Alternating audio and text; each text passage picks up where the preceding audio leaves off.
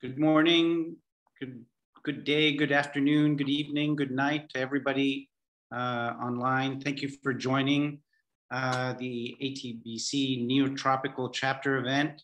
I'm delighted to open this session, which is bridging the gap between scientists and restoration practitioners to promote natural regeneration of forests. My name is Rakan Zahawi. I'm the chair of the Neotropical Chapter, and I'm the executive director of the Charles Darwin Foundation in the Galapagos, and that's where I am right now. So hopefully the internet will hold up for this session. But we have many backups, so we'll be fine. Perhaps before I go through the outline of today's event, the rest of the Neotropical Chapter team can present themselves. Thank you, Zach. I'm Juan Posada, co-chair of the Neotropical Chapter and professor at the University of El Rosario. Thank you, Zach. I'm Natalia Norden. I'm a staff researcher at the Instituto Alexander von Humboldt in Colombia, and I'm also part of the Neotropical Chapter. Hi, everyone. Welcome. My name is Patricia Sampaio. I am the TCG, Tropical Conservation Development Program at the University of Florida Program Coordinator and ATBC Treasurer and ATBC Chapter, Neotropical Chapter Treasurer. Welcome.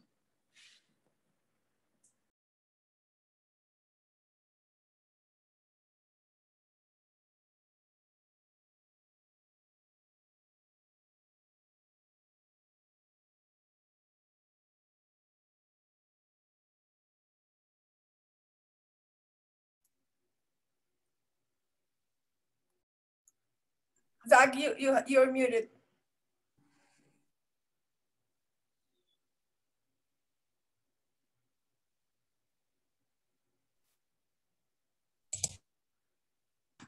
Okay, try again.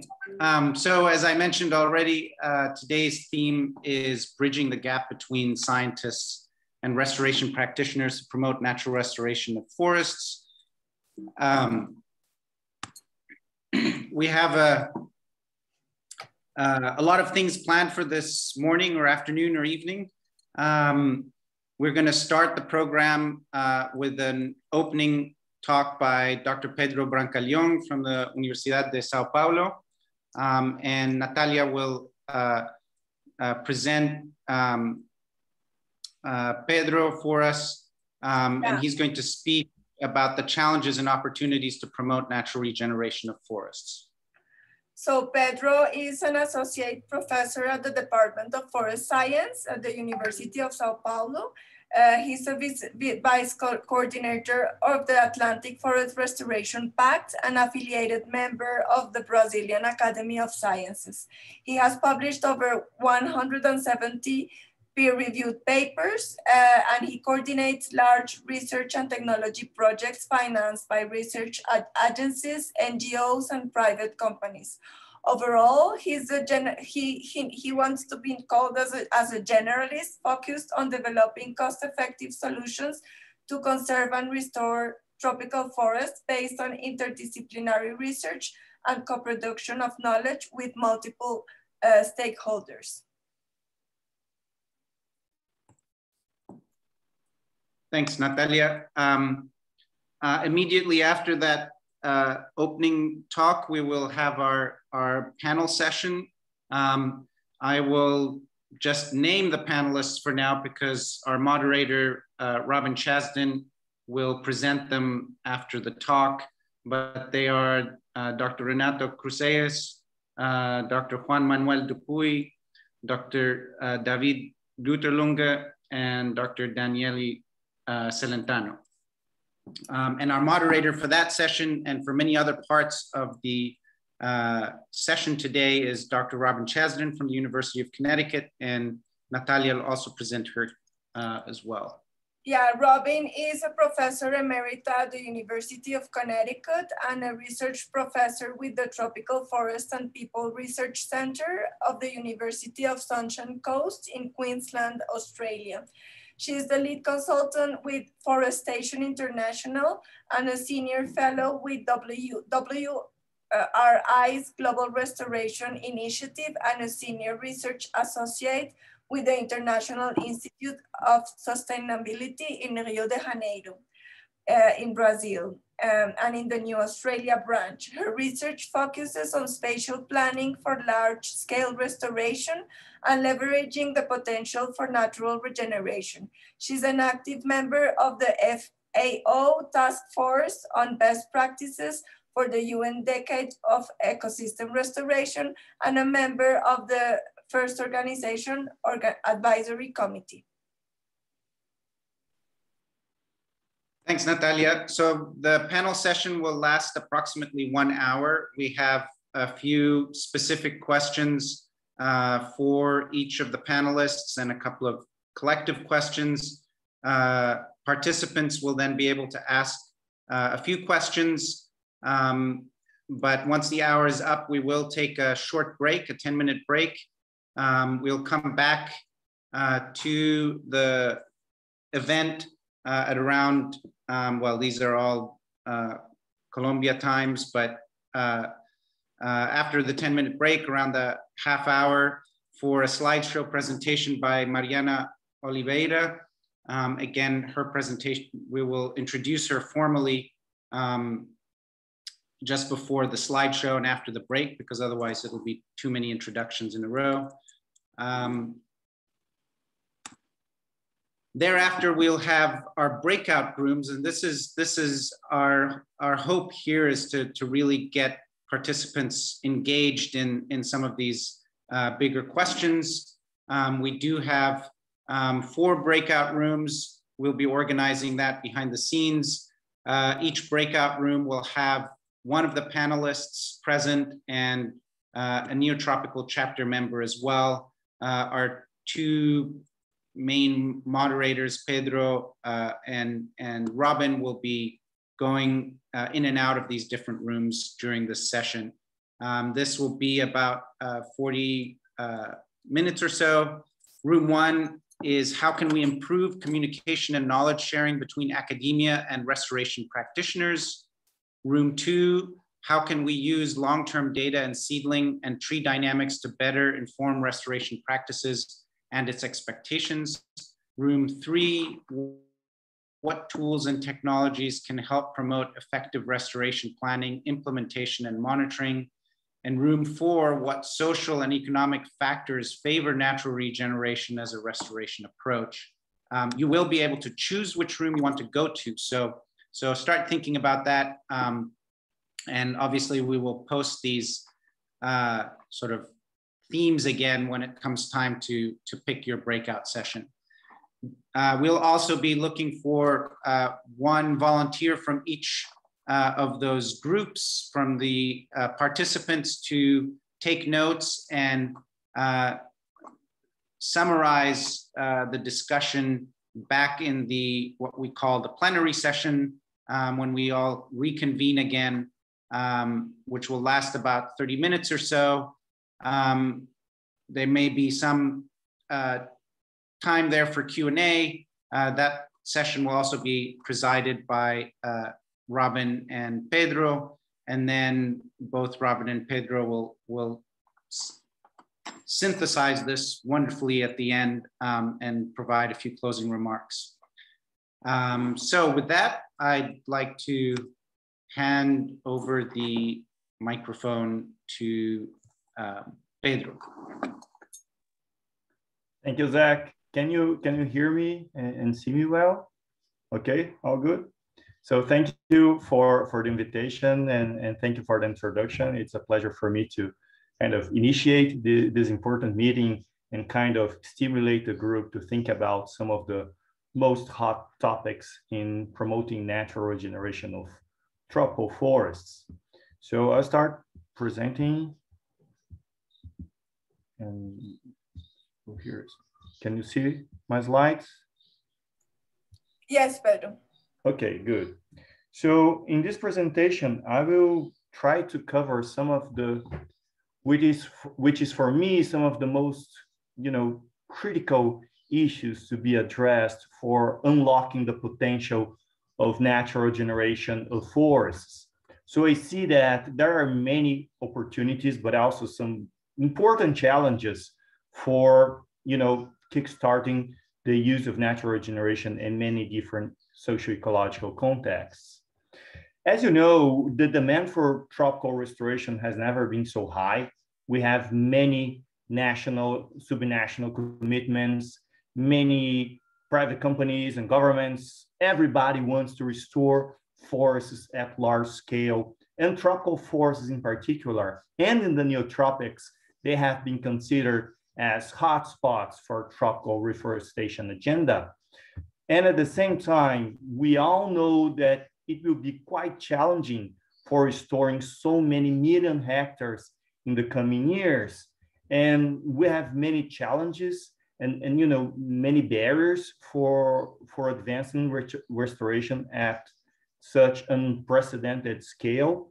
And natural regeneration has been indicated as the main way, the main path to achieve large-scale restoration.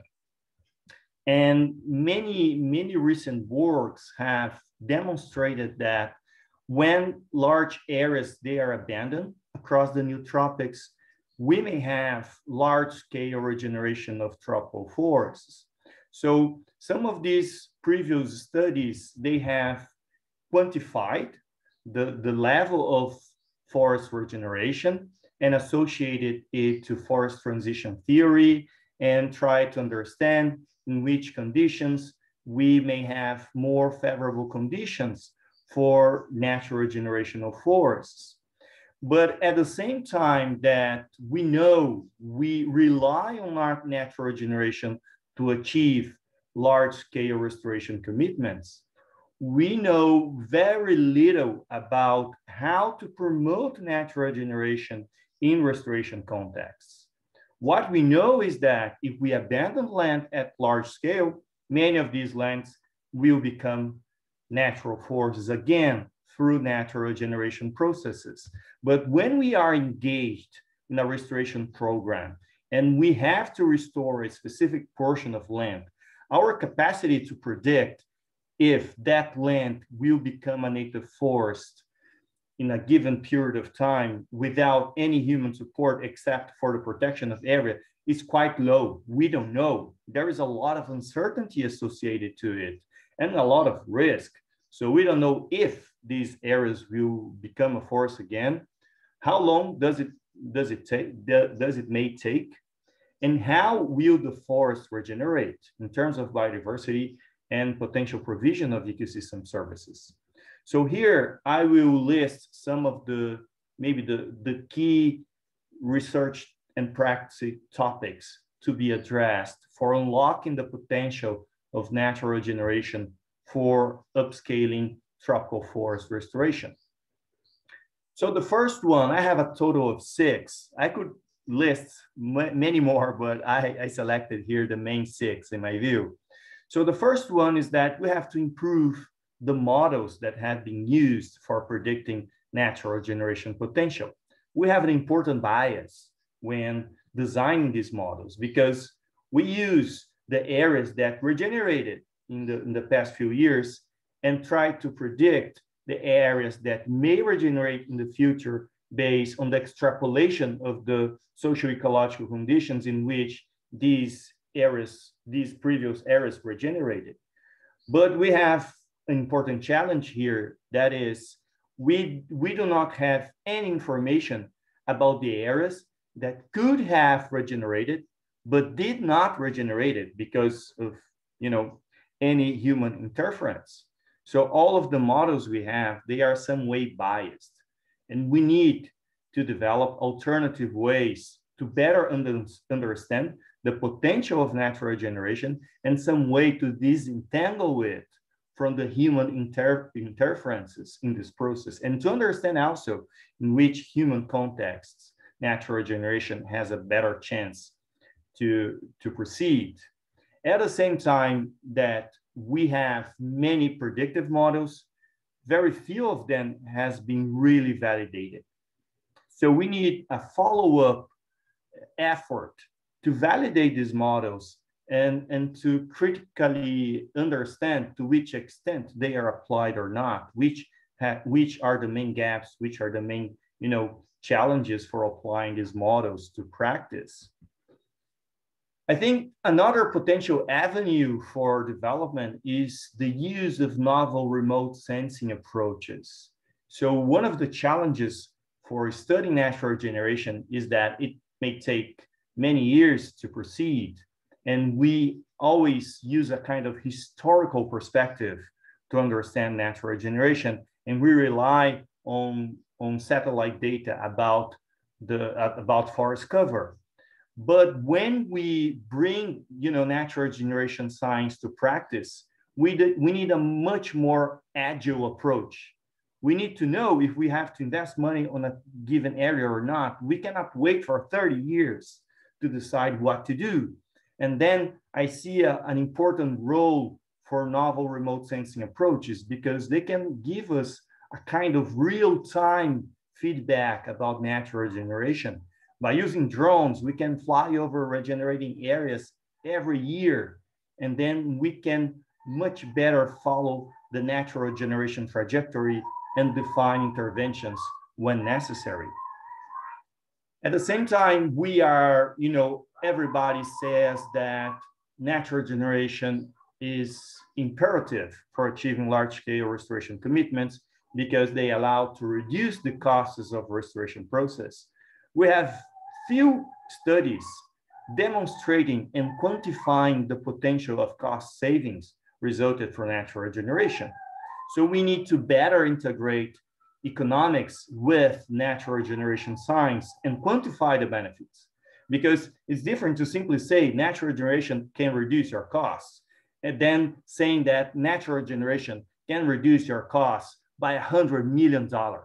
So that's the kind of information we need. And we need this information spatialized so people, decision makers, they can improve the way they promote natural regeneration, considering the specific socio-ecological conditions of each polygon, each target area. Then I think we need to find ways to maximize natural regeneration. It is clear that some areas will generate very, very fast and very efficiently, but many others may not. And we need to find a way in between tree plantations and natural regeneration, unassisted natural regeneration. And then I see an important role for applied nucleation and other ways to intervene in the regeneration process in order to maximize the capacity of nature to restore a forest without any major human support or major interventions. So for instance, I have tested here the use of drones to spray selective herbicides in natural regeneration areas in order to control invasive grasses while favoring the growth of native tree species. I'm also involved in using drones to do direct seeding of some species. So here in the Atlantic Forest of Brazil, we are testing the use of drones for sowing the seeds of endemic and threatened palm, Euterpe edulis, but in the context of reintroducing the species in overexploited areas. But we could eventually use this kind of technology to spread seeds over areas of natural regeneration. So we have to find ways to promote natural regeneration at scale without increasing the cost of the process. We also have to make regeneration pay. Many people live from these areas and they just recut regenerating forests because people must make a living on land use. So we have to find ways to provide revenues for people. Although traditional populations, indigenous communities, they use pretty well these areas, and that's okay. We need to find ways for farmers to profit from these areas and hopefully people have higher profits from natural regeneration than with extensive cattle ranching, for instance, which is a dominant land use across the Neotropics. And finally, we have to find ways to ensure the permanence, the persistence of natural forest regrowth areas, because many of these areas, they have regenerated, but they don't persist for many years. They are recut for reestablishing some kind of agripastoral land use in the area. So it is some way related to the previous questions I brought, because people only recut the forest in many cases because they want to profit from that land. So we have to find ways to make regeneration pay. And there are potential ways, but they must be better developed in order to attract landowners and to make restoration more palatable to them. So thank you for your attention. I hope these topics may stimulate a fruitful debate and discussions across this section. So thank you.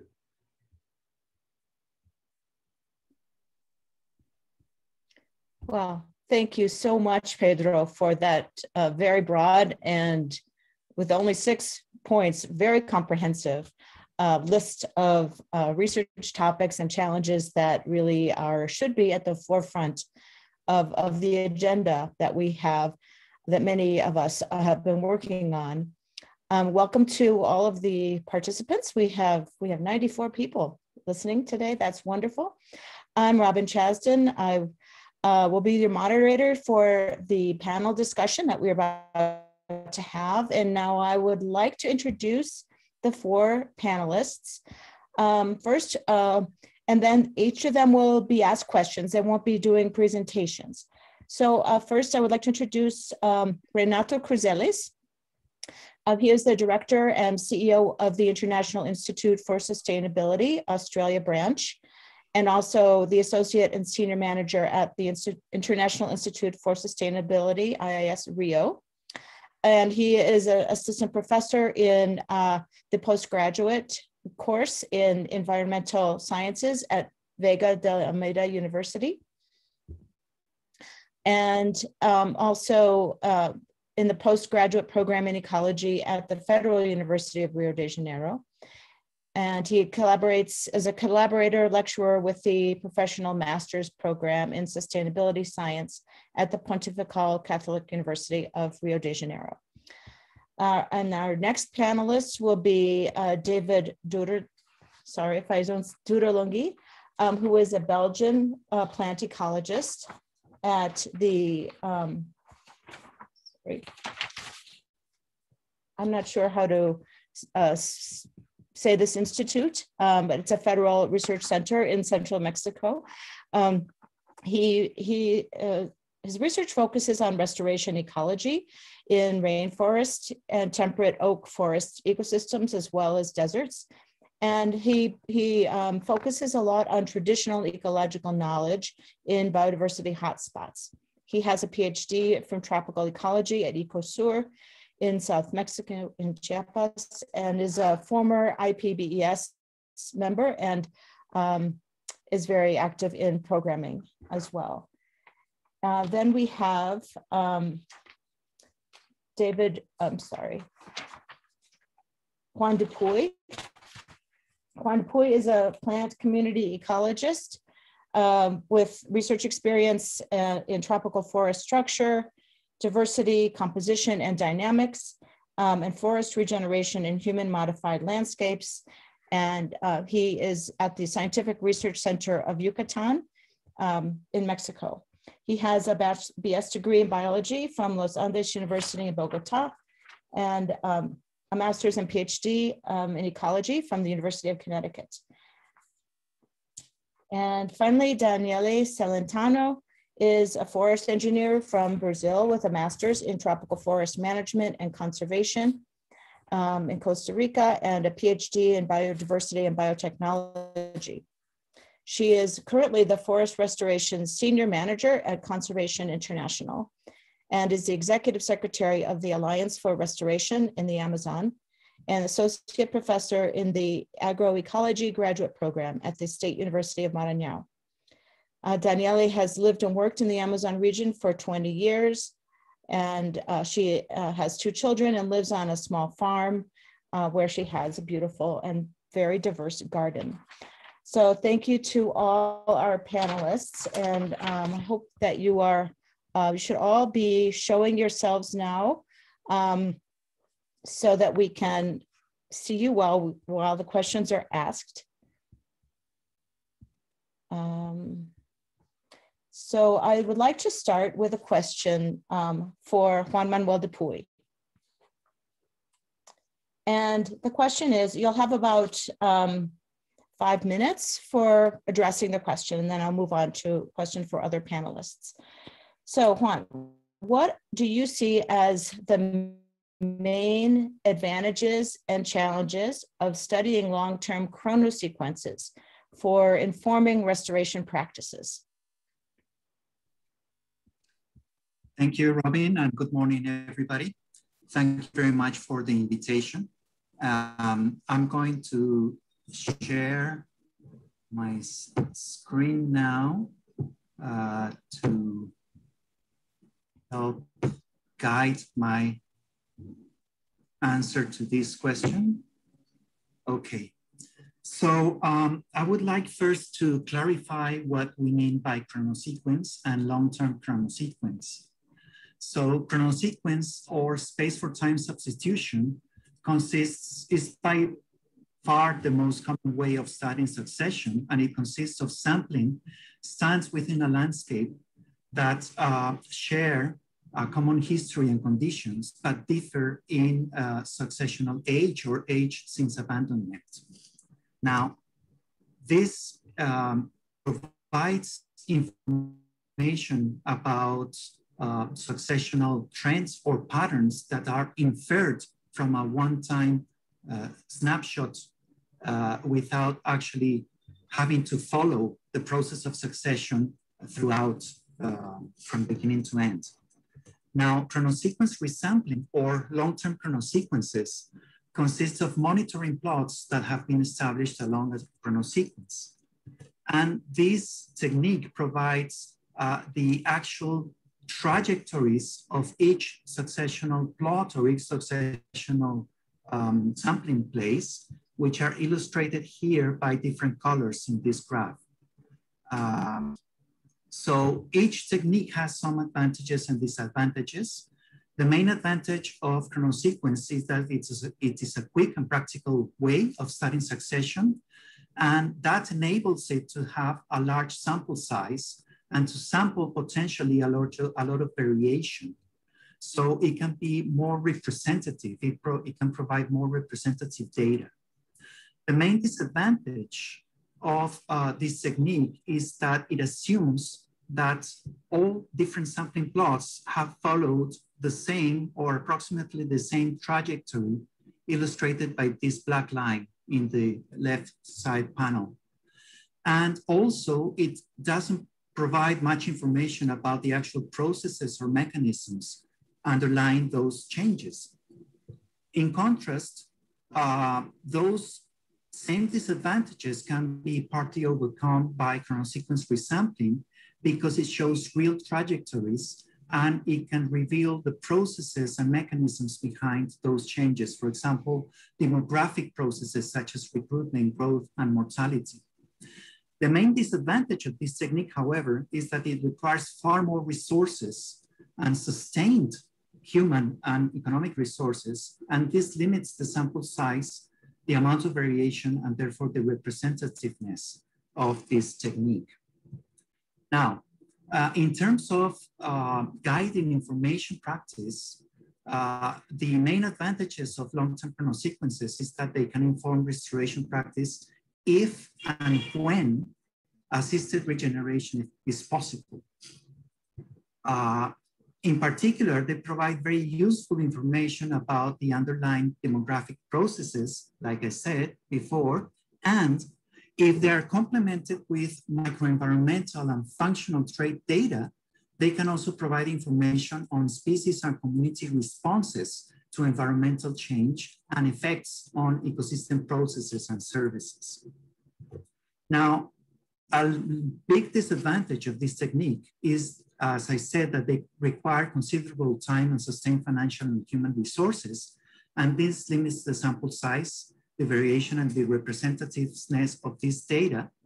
And this is even compounded by an implicit assumption of this technique, which is that sites differ only or mostly in stand age and not in other factors that are known to affect vegetation, structure, diversity, composition, and dynamics. This is particularly critical for this technique. And this also affects the sampling time.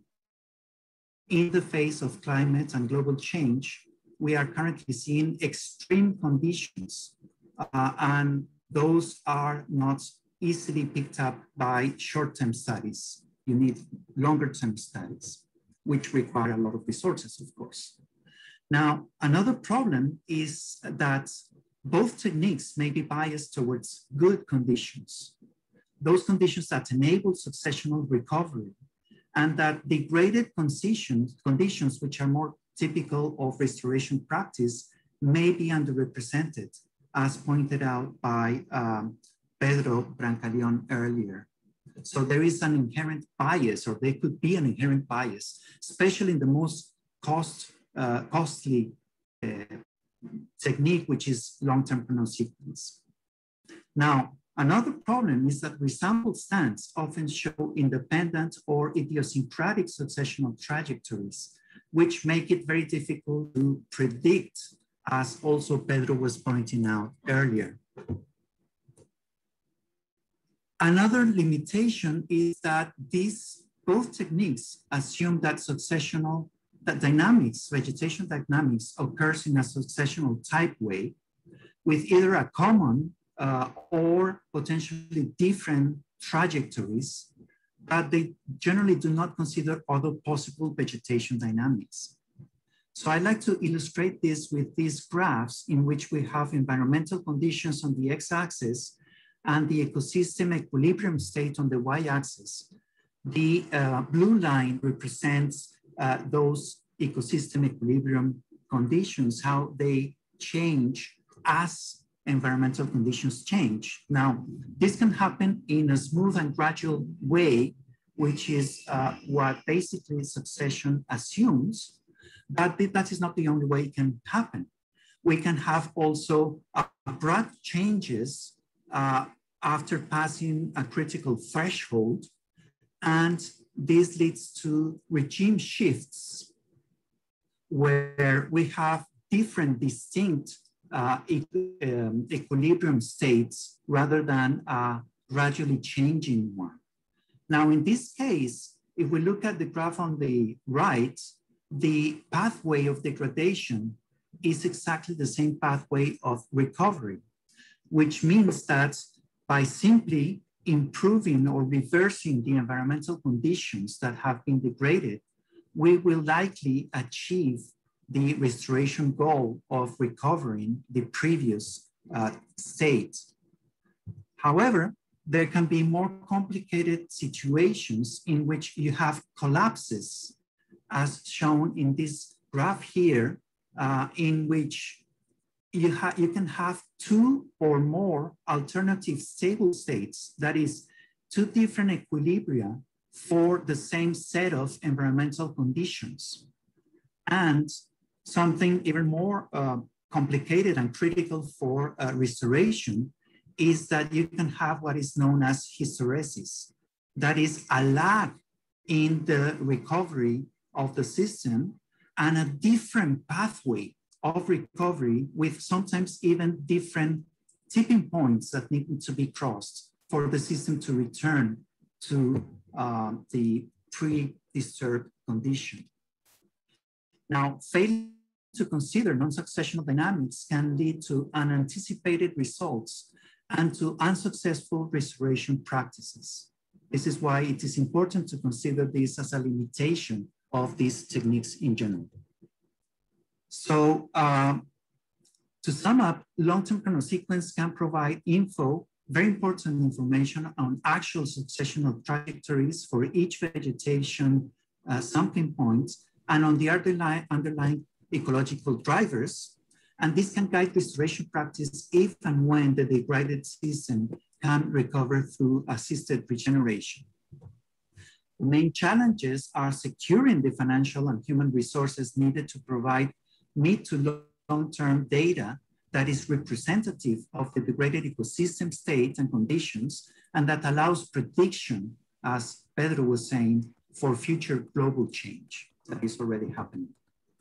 Plus, there is the challenge of correctly identifying the state and the conditions of the state of the site that needs to be restored, as well as the likely pathway of degradation and the potential future vegetation dynamics, including not just successional dynamics, but regime shifts with thresholds and collapses with alternative stable states and hysteresis. And with that, I conclude my intervention. Thanks very much, Robin. Thank you. Thank you so much, Juan. That was a very wonderful answer to the question. So now I'm going to ask a question to David Duralungi. The question for you, David, is can you tell us what your thoughts are on the role of traditional knowledge in restoration, and with a particular focus on natural regeneration processes? Okay. Thank you for giving me the chance.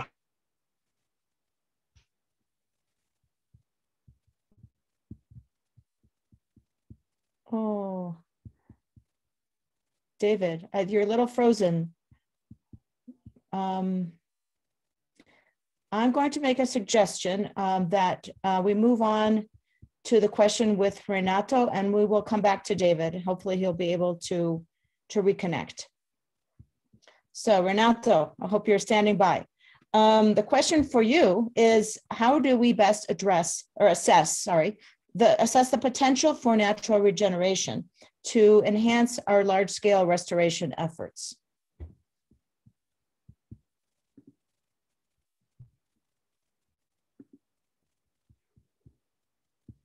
Renato, are you there? We cannot hear you.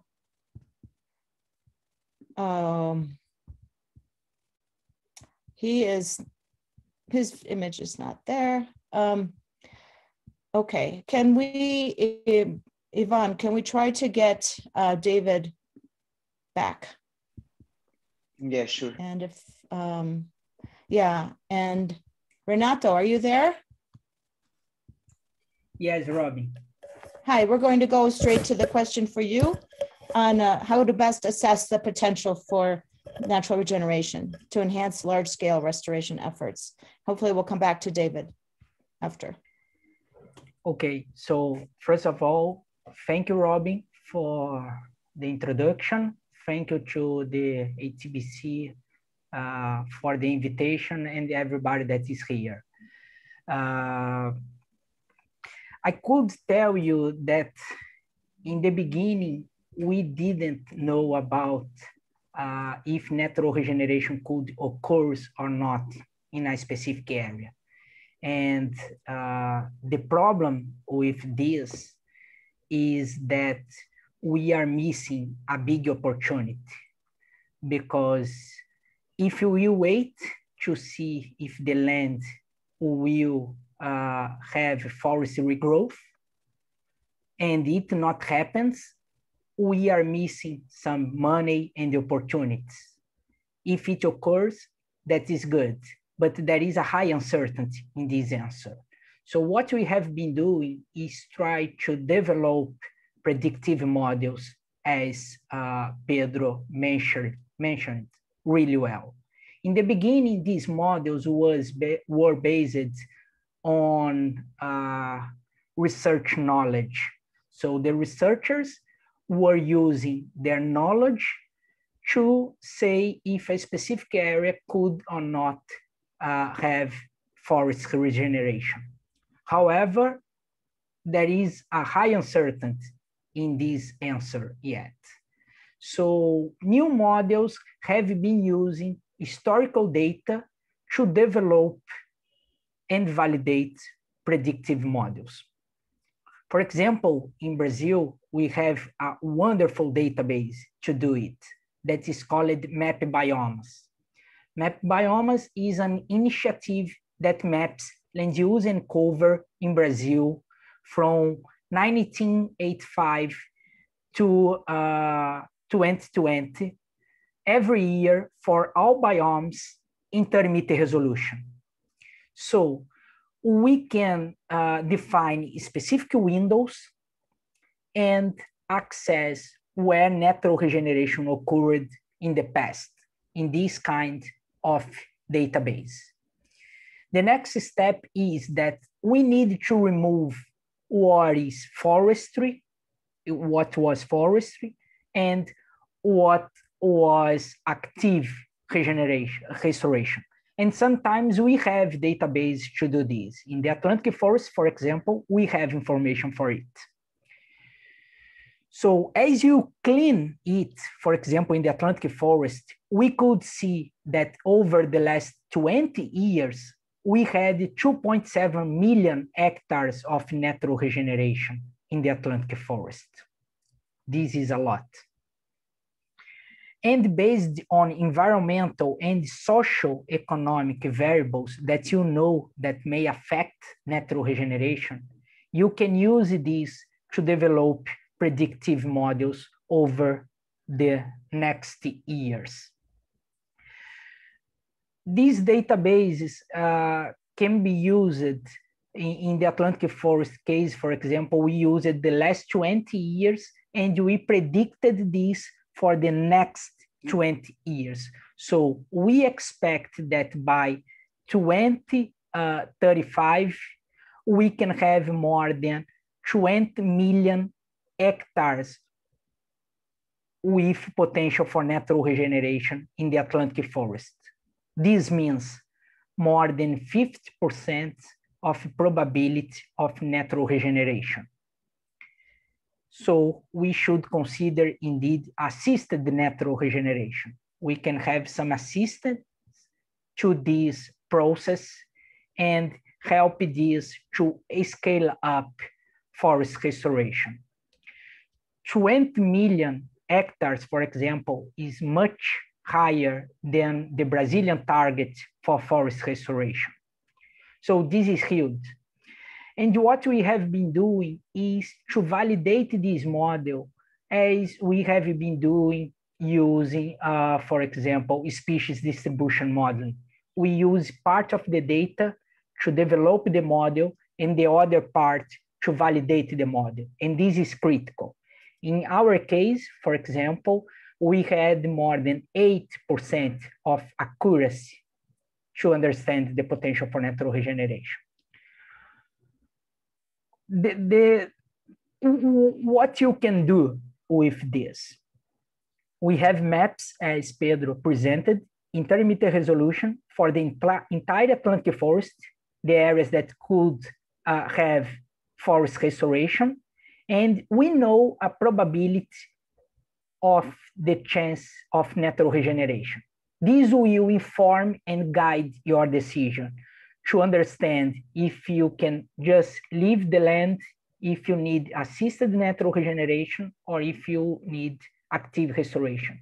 And when you compare models based on the potential for natural regeneration against models with active restoration only, you can see that costs can drastically reduce, as Pedro highlighted. In our results, for example, we had more than 70% of reduction in restoration costs in any scenario that we developed. In the maximum potential scenario, it means more than $90 billion of reduction in terms of costs. Which are the next steps for this? The Pedro's presentation was really great. So the next step is start to validate this, putting together planning and monitoring. this is the next step for restoration. We need to have these two things together. You need to use remote sensing data to validate your predictive model, and it will help you to have better and better models and better decisions. The other point is really related to persistence. You need to understand why landowners are cutting the secondary forest. If the secondary forest was not cut in Brazil, in the Atlantic forest, for example, we could have much more expression of natural regeneration in the Atlantic forest than the 2.7 million hectares that we had over the last 20 years. So it's very important to understand why landowners are cutting or not natural regeneration and what can make them to change their minds.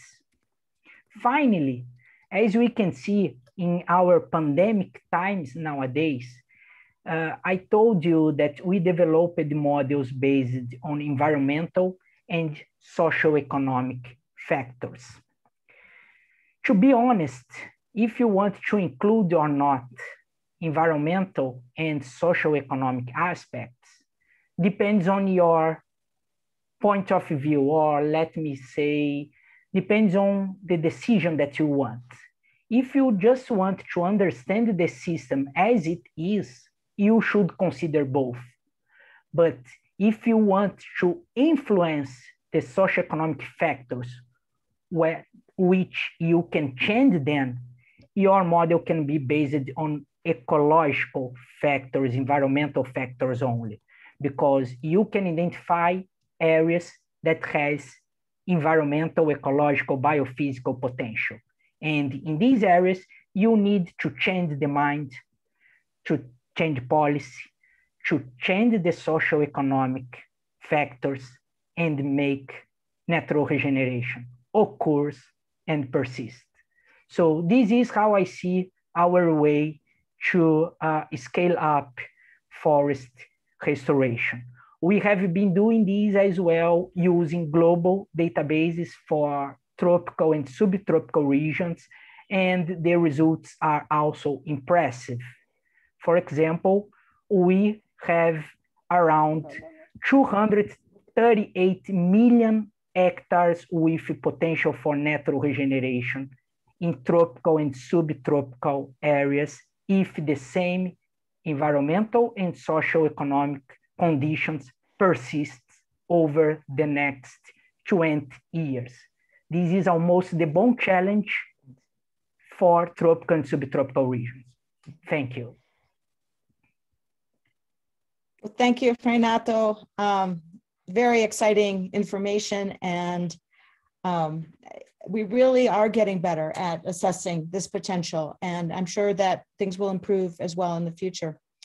So we are now going to move to Daniele, and then David is back with us, and so we will ask his question after we talk with Daniele. So the question for Daniele is, what do you see as really a practitioner on the ground? What are the key challenges to promoting forest restoration in what may be seen as an unstable or conflictive social and political environment?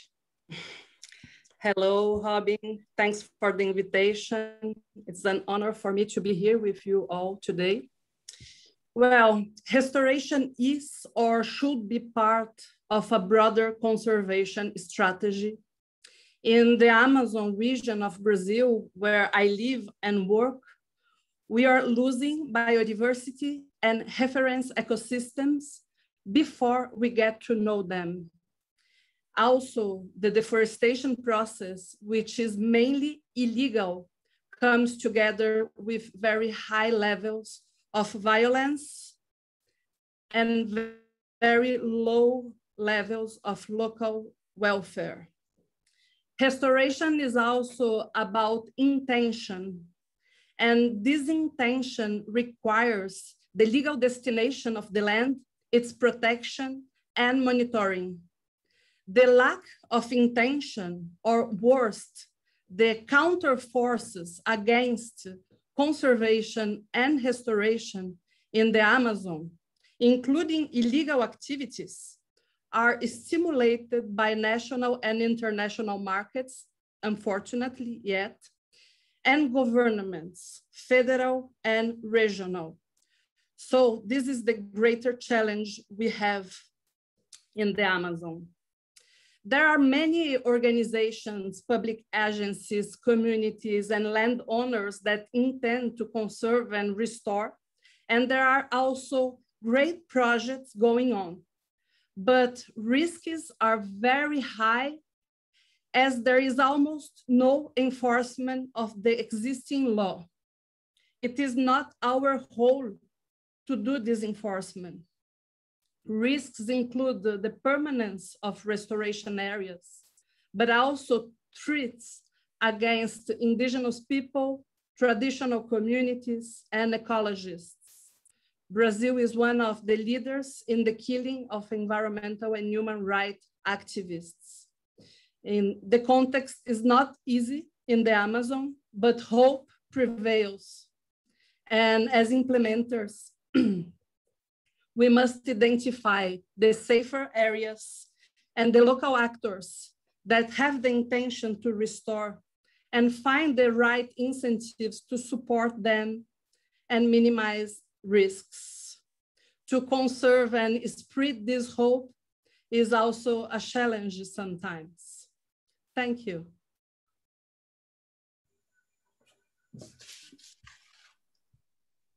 Thank you so much, Daniele, for all you're doing and for providing that picture for us. We'll be coming back to some of those issues, I'm sure, in the breakout groups and in some of the other questions. And now I'm happy to say David Duralungi is back with us, and he is now going to address the final question for our panelists for this section, which is what do you see as the main role of traditional knowledge in restoration? Okay, many thanks. It's a pleasure to speak about tech and its usefulness in restoration ecology. It has been a topic that it's receiving more attention last years and last decades.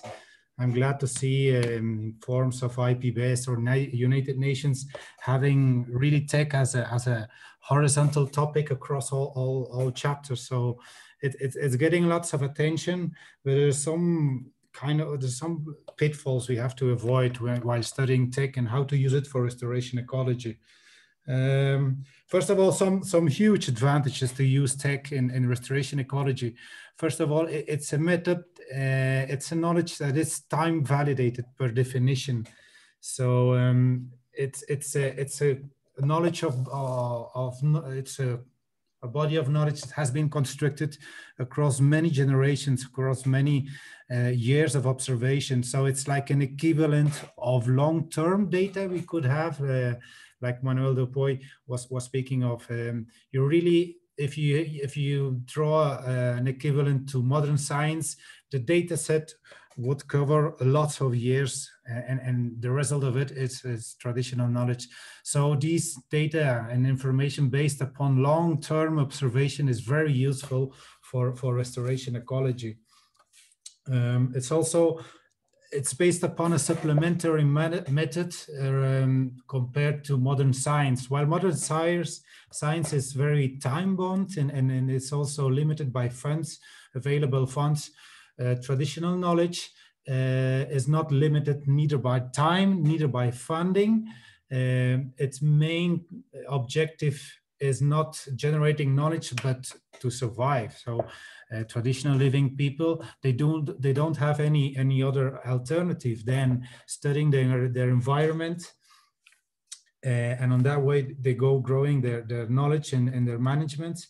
So very interesting questions for restoration ecology, like species selection, like which tree is the best tree for, let's say, fertilizing soils, Well, you can just go to local pheasants and ask for their agriculture plots.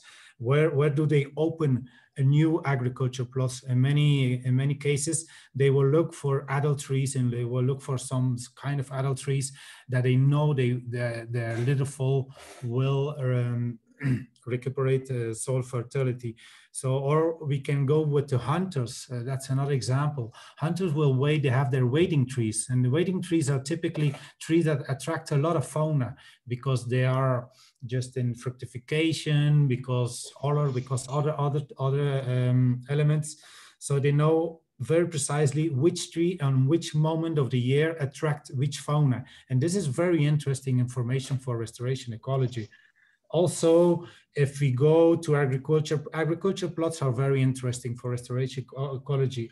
On the moment when they start them, we can see which trees were there before them, and these are the trees that are basically forming soils. But on the other hand, when plots are entering in fallow periods, then we can go visit their plots, and some pheasants will actually tolerate some trees from the last years of cultivation, or actually broadcast seeds. And these trees are really good in unleashing succession. They have other environmental systems, environmental services, like attracting fauna, like providing good understory condition that will promote forest recruitment.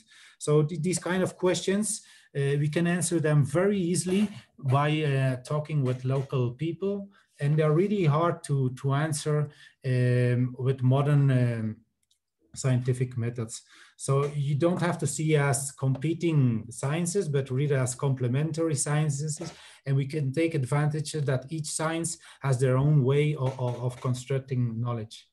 Some of the pitfalls, some of the disadvantages of incorporating tech into tech or LEC, because it's not only traditional knowledge, it's also local knowledge. It's whatever knowledge of people living in an intimate relation with the natural environment, and that are forced to construct bodies of knowledge across generations. So it can be mestizos, it can be indigenous people, whatever people that have a close relationship with their natural environment. So what are some of the pitfalls?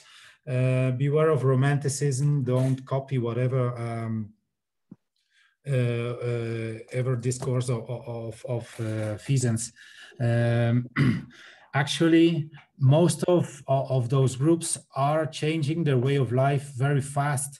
They are inserted in a modern way of life with growing needs of monetary incomings. So their traditional way of managing their agricultural plots of hunting are changing very fast. Natural medicines are replaced by modern pills. Fertilizing trees are replaced by modern agrochemicals. So we have to be fast. You have to document now traditional knowledge and management types. And we have to be aware of cultural erosion within these groups. It's very hard to measure, but one of the most used proxies are disappearance of indigenous languages. So these are disappearing very fastly. In with those languages, also management and knowledge is disappearing very fastly. Another pitfall, it's actually hard to translate local knowledge into broadly applicable tools for restoration ecology. Most of management techniques is encrusted in a very detailed knowledge of their environment.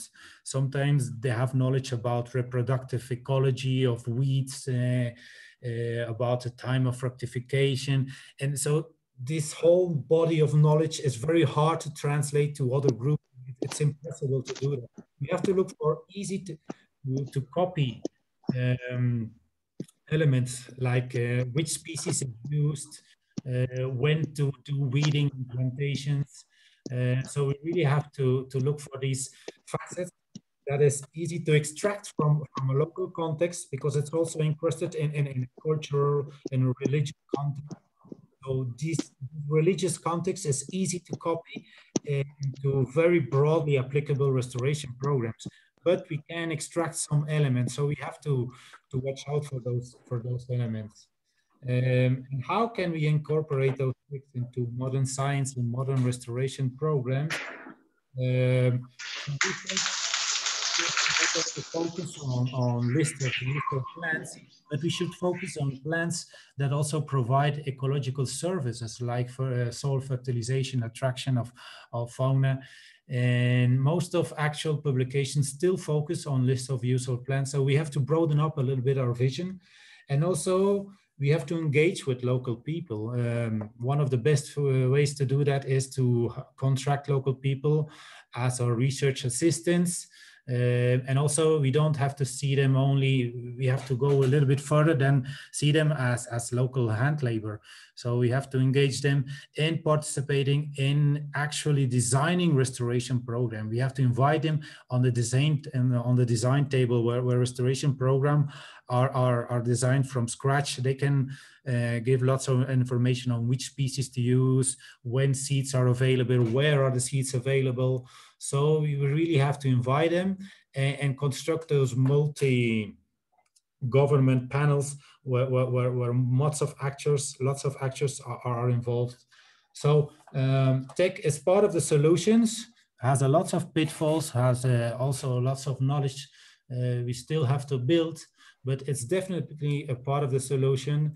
And also lots of programs are already contemplating them. And I would invite for all ecologists, all the botanists, to really work with local people when we go to the field. Thank you very much. Thank you, David. And I think your points really address a really important question that we are about to ask the entire set of panelists, which is really getting at the question of how do we bridge this gap between academia or scientific knowledge, in the research realm, and the practice of restoration, and particularly when that practice may not be as grounded in the needs of local communities as it should be.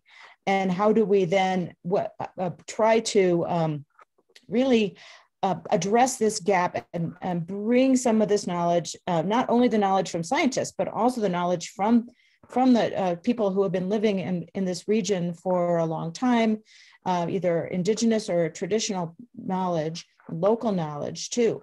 How do we then use that as the evidence base to really power the best possible types of restoration, and to communicate this effectively to restoration practitioners who may have a different agenda in mind, and they may have different expectations, they may have a different timeline, and their interests in restoration may be not aligned with that kind of evidence base. So how do we then create that connection and really share this information and make it essential for restoration practitioners to take up? So please, the four panelists, you're very welcome to, this question is addressed to all of you. So please just take 2 or 3 minutes in your answer. So unmute yourself and come to the stage.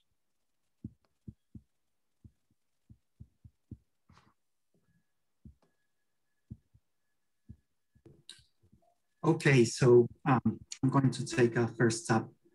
Thanks for the question. I think it's a real challenge, especially because by the way that we have been, all of our studies and our career hasn't prepared us to carry out this kind of communication with local people, with even sometimes governmental agencies. And it has, I think, taken us mostly by surprise, most of researchers by surprise. And it has been, has involved a long-term learning curve.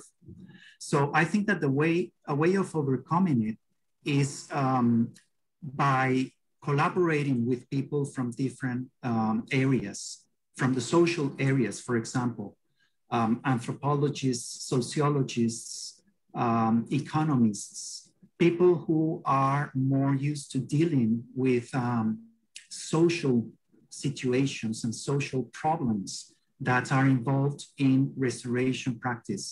That is a way that I see forward. Also, through students, I think that students provide a very natural and excellent liaison between researchers and practitioners, restoration practitioners. They can get more directly involved through their thesis, and they can even become afterwards some experts with a better training and more experience in dealing with social issues, in dealing with local people. So I think that is a way to move forward beyond just sharing information or saying, okay, I have this information that can be useful without knowing whether it is going to be implemented. So that would be my answer. Thanks. Yeah. Thank you. And, you know, here, in addition to that, the question I asked too, is simply involving local people in the restoration a way to achieve this? That is, you know, by their direct participation and openness to their perspectives, is that a way to bring in a lot of this knowledge? Or do we need something, you know, more institutionalized? Daniele, do you have some thoughts on this? Thanks. Very good, the words of our colleagues. And yes, we need to empower local people because traditional people are conserving and managing the forest for thousands of years here in this region. And if we want to succeed, we need to learn with them how to do it. Of course, to get scale, we will also need to work with another stakeholders.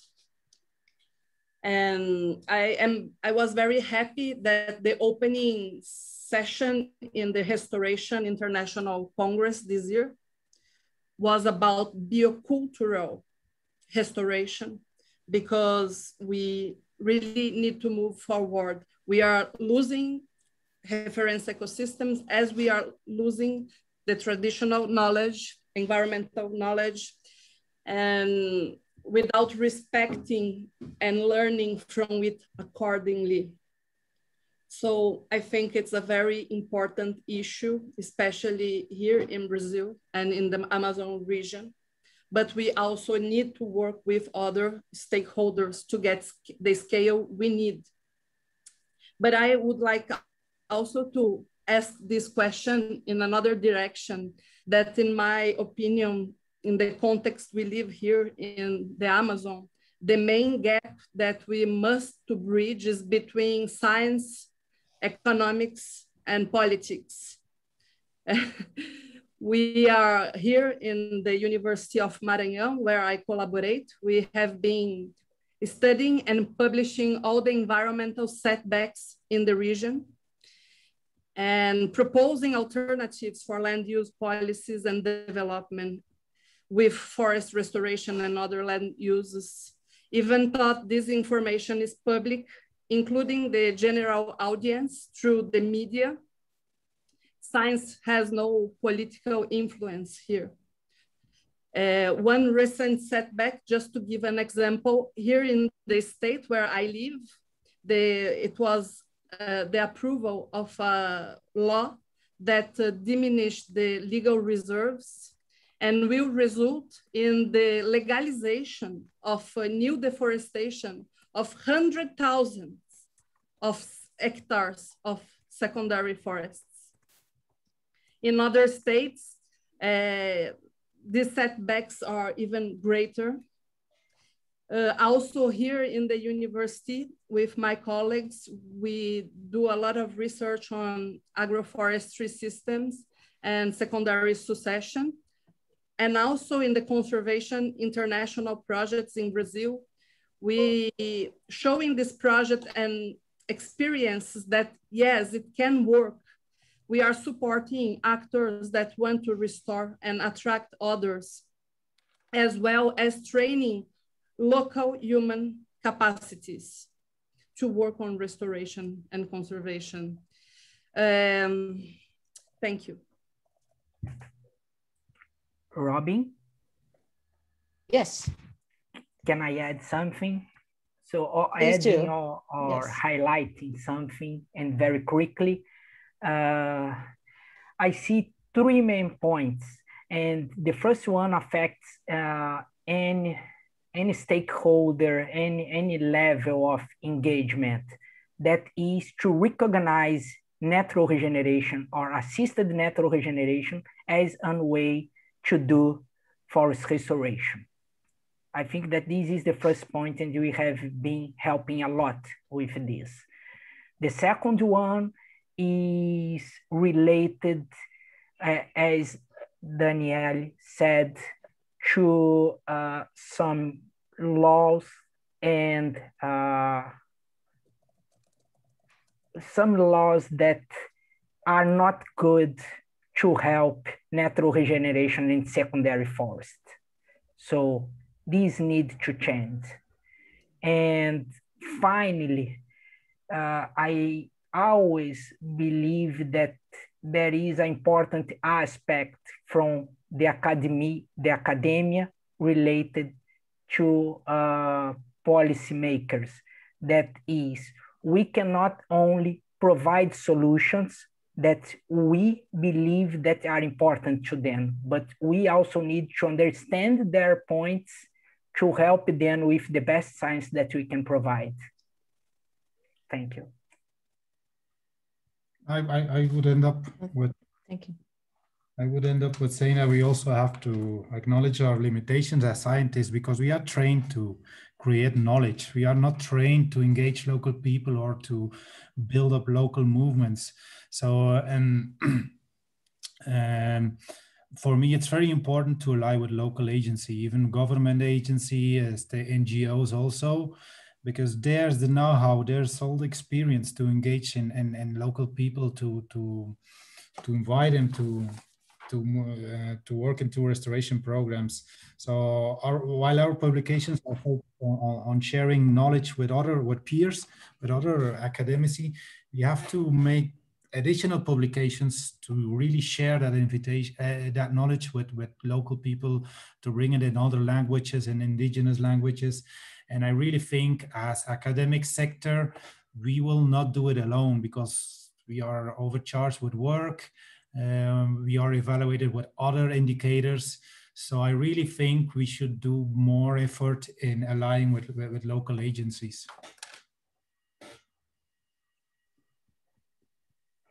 Thank you. I'd also like to invite Pedro to respond to this same question. That is, how can we bridge the gap between academia and also between the traditional knowledge on the ground and restoration practice? And that includes decision-making as well as implementation.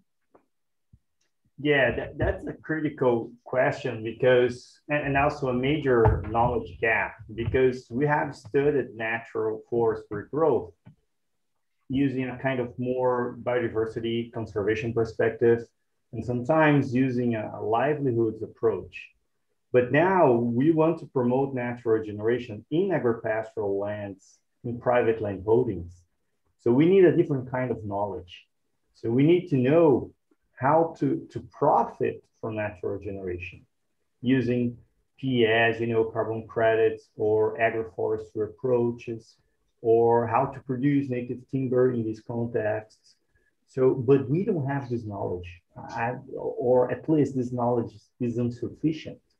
So if a farmer just asks you a simple question, like, should I keep this natural regenerated forest in my land, let's say 10 hectares, you would say for sure. And the farmer could ask you again, give me reasons, but not ecological reasons. And you can tell the farmer, oh, it can improve your soil and improve the microclimate and water. And then the farmer can ask you back, how much does I gain from it? How much profit do I have? Because I earn a given amount of money with traditional land use. So we don't have the answer. So we don't have an alternative to use natural regeneration that could outcompete the the traditional agropastoral land use. We need to develop this kind of knowledge, and by doing so, we may lose some of the ecological functions, or at least they will not be maximized. We may have to prioritize some types of species and reduce the diversity of natural forests. I don't know, but we have to explore. We have to explore the intersection between natural regeneration and cattle ranching and agriculture and the traditional land use that have occupied these lands. But unfortunately, this is not the kind of answer that we have that we have right answers or good answer to give. We just have suggestions of research lines and investigations to address. Yes, thank you. And I mean, very, very important issue there is, initially we started on the research side to think about interdisciplinary teams and, looking at the really broad and interdisciplinary questions about restoration. But that still was within the academic silo. And then restoration on the ground started working with multi-sector coalitions. At least some of the implementation was based on really convening multi-sectoral groups, and but they really didn't involve the academics. So on both sides there was broadening, but there's still is a big chasm, I think, between, even though there's been broadening of perspective and approach, you still have sort of the teams on the ground forming their own little world, and then you still have academics forming their own little world. How do you see what opportunities are there for bringing these groups together? That's a little bit of a follow-up question. Yeah, I fully agree with you, Robin. It seems that integration is not a kind of thing we have practiced in the restoration agenda. We lack integration across stakeholder groups, across disciplines, but that's the only way to succeed in this agenda. So as an opportunity that I see, just bringing some of my experiences, that some of these, implementers, NGOs, private companies, they have some experience in implementing plot scale, small scale restoration. But when they try to upscale it to hundreds of hectares, thousands of hectares, they don't know what to do. The solutions they developed in the past, they are no longer working for upscaling restoration. The complexity is much higher. And then they are realizing that they need R&D, they need research and development for promoting large-scale restoration. And then they are looking for partnerships in the academia. And I have participated in some of these interactions, and I see this is a good opportunity because we can work together with these decision makers. We can bring more scientific evidence. We can set up controlled experiments. We can use the restoration sites as natural or controlled experiments. And this, this kind of feedback loop may improve restoration as a kind of emerging consequence of this interaction. So I think we need more interactions. The same way we need interactions in tropical forests among different types of animals and plants and so on. We need these at the restoration community. Thank you. Yes, I think in a way our discussions have raised more questions than answers, which is always good for this kind of event. Thank you to all of the panelists and also to Pedro for participating and providing your thoughts on this very important topic. Now it is 20 minutes after the hour, and we're going to allow everyone a chance to take a break. If you can leave your computer on, please do. We don't want to have people getting disconnected and then forgetting the time. We will rejoin at 30 minutes after the hour, and we will continue our event with the slideshow of case studies of restoration and assisted natural regeneration across Brazil. So have a nice break. You'd stop your video.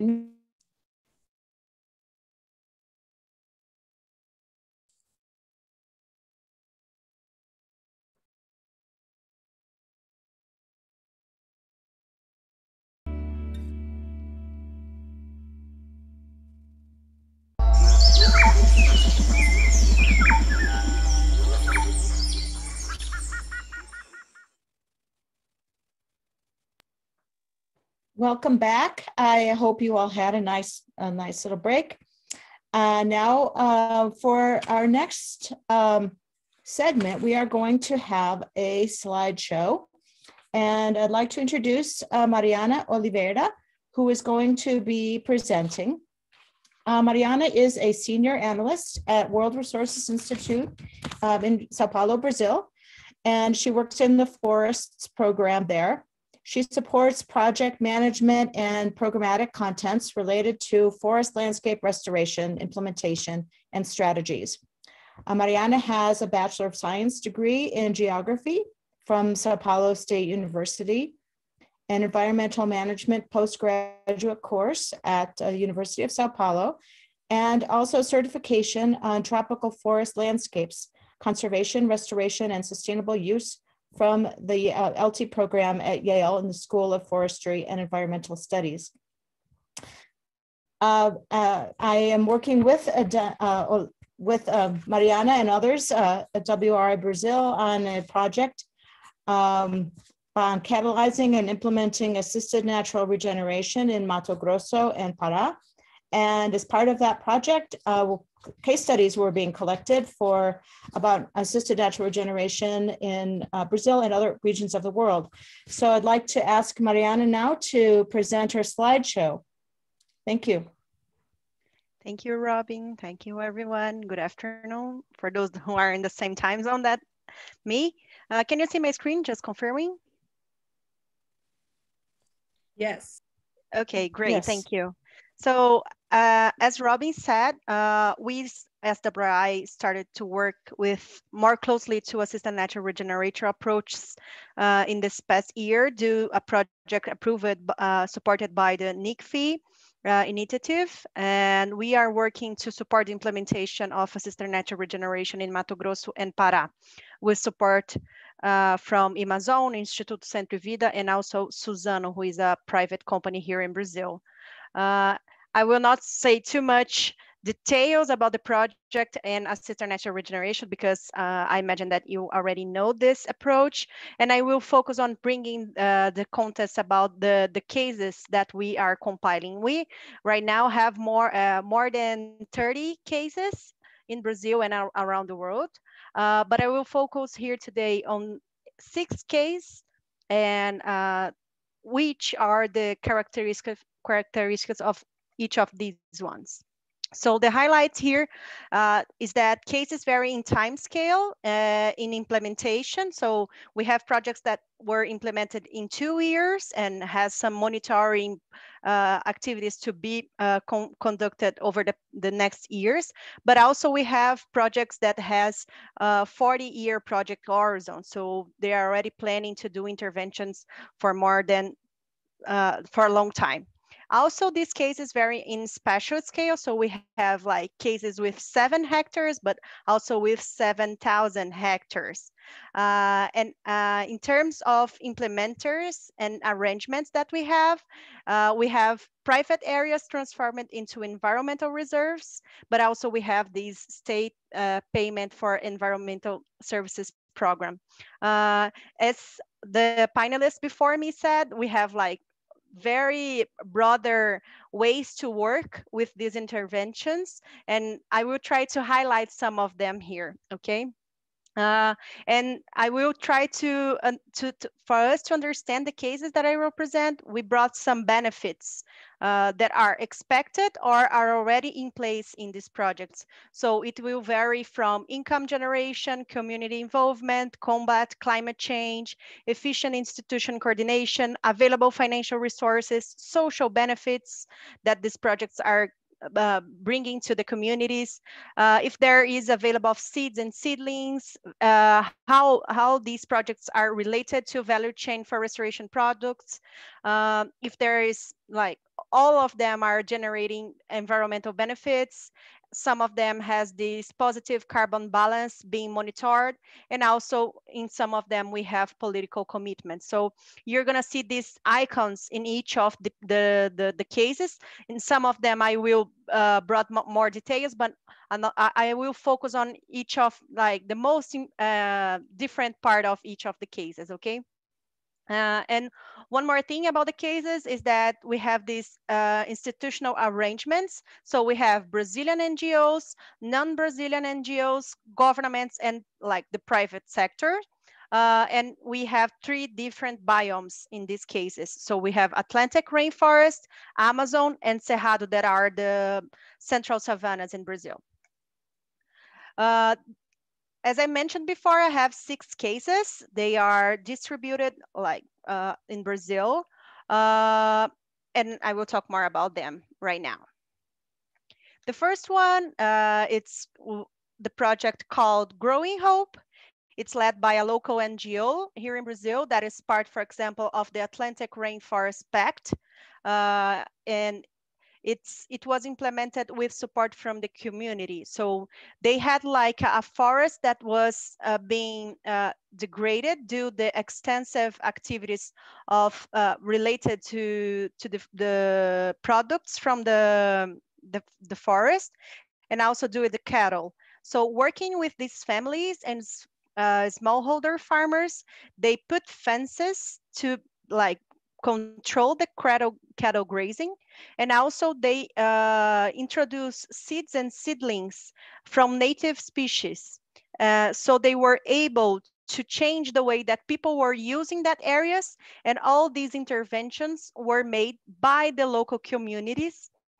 And this project was financed by a project from the National Development Bank in Brazil, and it's being monitored since then. One important issue here is the connectivity with the community that support the development of the project approach, but also the connection with the value chain, because all these products, for example, erva mate and pinhão, already have markets, and so they were able to connect the actions that they were doing on the ground with was already happening on the landscape and with other areas in the region that use the same products to commercialize. Okay. The second one, it's the Neblinas Park. It's a region, this is the same photo that Pedro used in his presentation. It's near me here in São Paulo. It's led by Suzano, it's the private company, but also with a private institute created to administrate this area. This area was previously eucalyptus plantation, and what they did was to allow the native vegetation to come back. So they converted this area and introduce a few activities like seedlings, seeds to bring more diversity to the area. And an important issue here was that they focus on specifically native species, which we call Jussara, that was a native endangered palm tree here in Brazil. And most of the time people are very focused on this the palm of the tree, but in fact the fruit is very similar to acai that is from the Amazon, and they are doing like local initiatives with the community and groups of women to process these fruits and to connect with market and develop these economic activities with the local community too. The third case is in the Sesc Serra Azul Park. It's in the central savannas in Brazil, Mato Grosso state. And in this case, it's very tricky that most of the time we are talking that one of the degradation factors is the cattle. And in this specific case, they are experimental cattle to control invasive grasses and to improve the natural regeneration of native species. So here they are not putting, removing the cattle from the area, but they are improving the management of what they are doing with them to make sure that we have these natural regeneration being supported and being conducted with high quality. And also this area is being studied by an expert to make sure that all these monitoring indicators related to natural regeneration are being compiled to make sure that these R&R interventions are being systematized. There's another case, it's a project called Forest Carbon Sink. Also, as Pedro mentioned in his comments about related to carbon, this one is trying to connect with this carbon market that we are talking right now. Like, it's hot topic. It's in an area in the Amazon, and it's led by a combination of a private company, a local, a Brazilian NGO, and a non-Brazilian NGO. And it started in the end of the 90s. And it's focused on a farmer grazing area, and they are building this carbon sink, and at the same time trying to generate these benefits to community as they are managing the area to produce Brazilian nut. So as I mentioned before, there are some of these cases that are very well connected with the value chain. And as we already have this market for Brazilian nut, these activities are easier to be connected with other things that are happening on the landscape. And also, this area works as a laboratory for forest and social arrangements, and they are very focused on systematizing information around climate change and biodiversity too. This one is in Pernambuco. It's the northeast of Brazil, and the project is Connectivity for Conservation, developed by CEPAM. It's a local NGO, also part of the Atlantic Rainforest Restoration Pact. And it was implemented in partnership with a private company that has to restore this area. It's an area that was previously used by sugarcane plantation, and they are building this ecological corridor. So in this case, they just put seeds and seedlings. They did not use fences, for example, because the degradation fact was not cattle, for example. So the price here was very low because the interventions were differently. And this photo, it seems very dry, but in fact, there are like pictures in time that are looking better than this right now, but we choose to bring this one to show how degraded the area was before and the need of intervention that was made. And one important aspect here is that the involvement of communities was mainly in the production of the seedlings that were provided by these local nurseries, promoting this local market, generating income for the families that live around this area.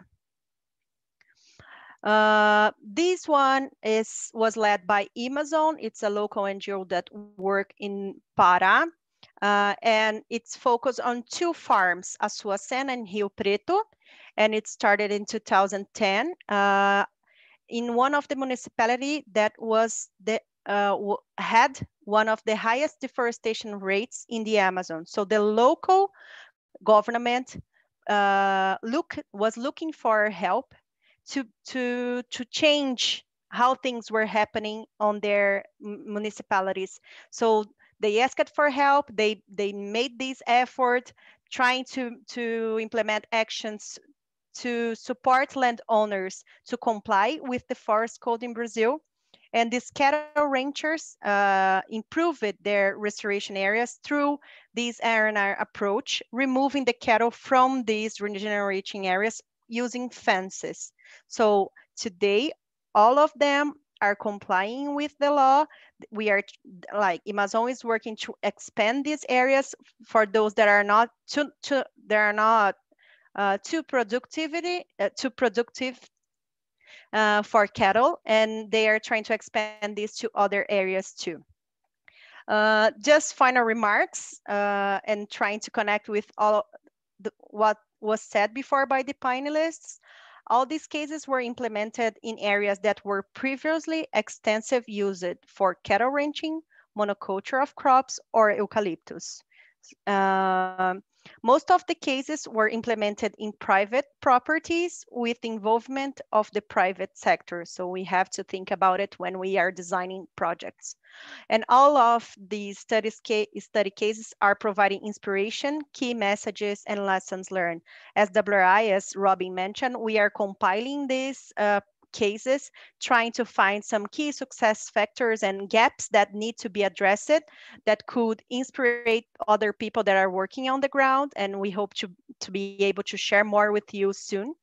And as I said before, most of these interventions that were made has the potential to support this large-scale restoration movement, as they were implemented with lower cost.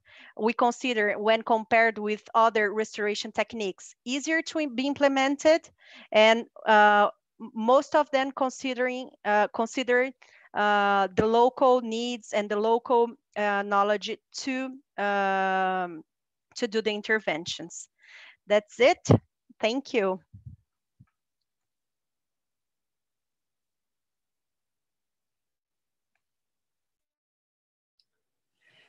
Thank you, Mariana. Really interesting to see how to make real all these initiatives in restoration. So, well, and thank you all. I hope you have enjoyed all the different activities. We're coming to our last part of the event, where we want you to be more involved in the discussion and to give some insights of different topics that we want to discuss. So following up on the different questions that we asked to the panelists, we imagine 4 different rooms where we want you to choose one of the rooms, the one you want, and we will have 2 moderators in each of the rooms, and we want you to enlist as a volunteer reporter. So think about it. We hope we will have enough volunteers in each room, 1 per room. So in the first room, we would like to talk about how to improve communication and knowledge sharing between academia and restoration practitioners. In the second one, how can we use long-term data in seedling and tree dynamics to better inform restoration practices and its expectations? In the third one, what tools and technologies can help promote effective restoration planning, implementation, and monitoring? And in the last one, what social and economic factors favor natural regeneration as a restoration approach?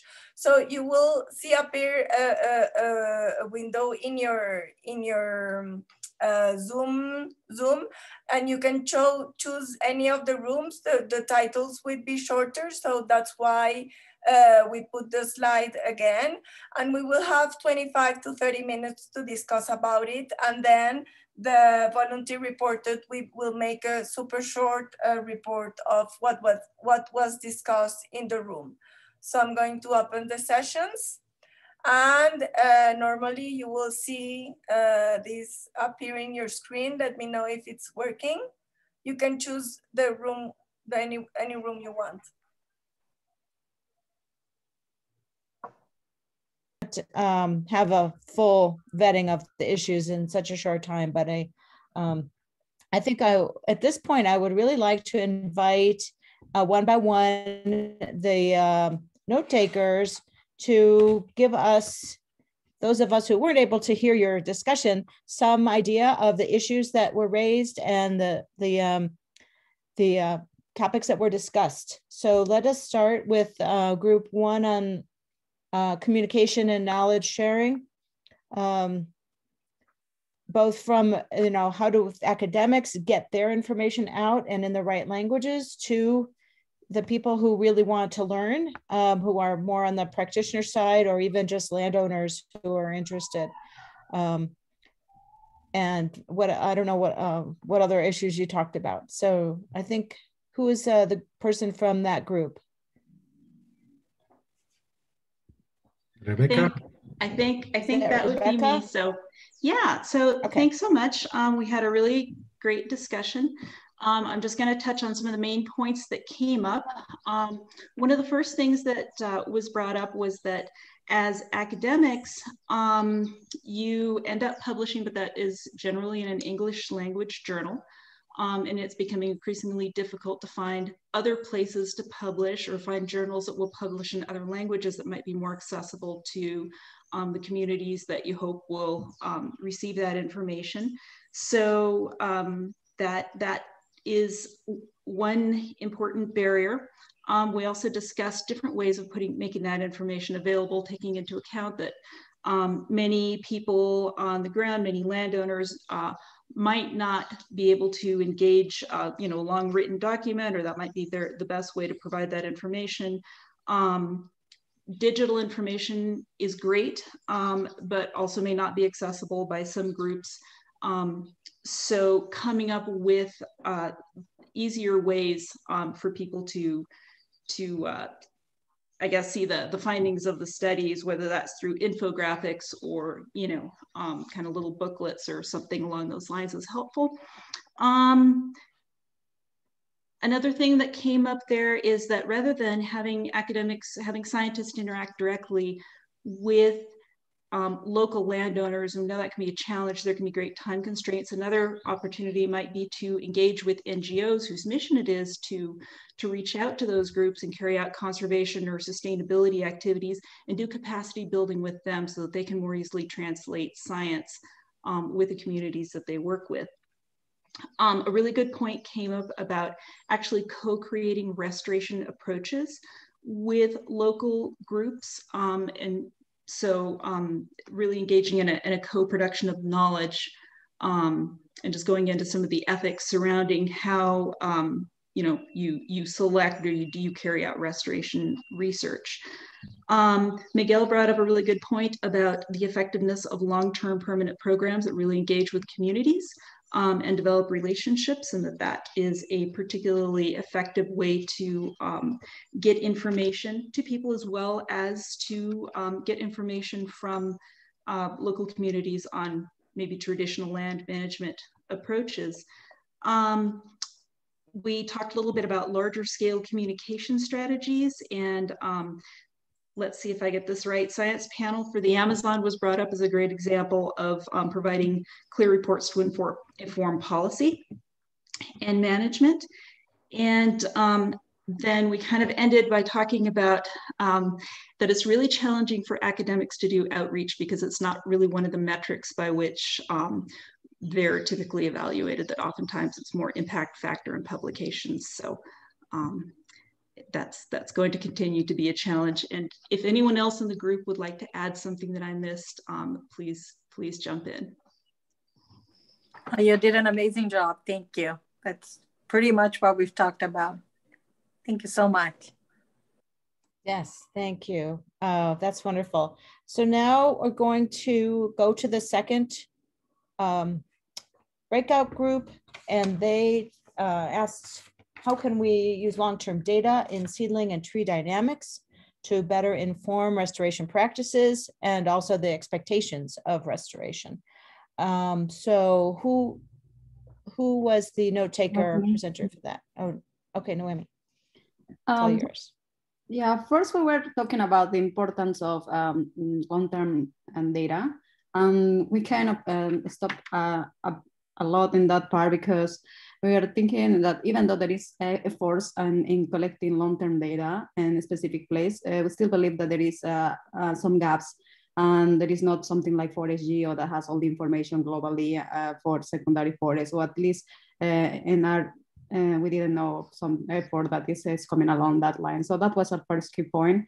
Then the second part, we were thinking about what is missing our long-term data, and we were talking about some variables that we should also measure. Maybe students be interested in environmental variables and trade data in this long-term data. And then we came up with the idea of how biased long-term data sometimes is, because we choose a specific areas and that we should solve that.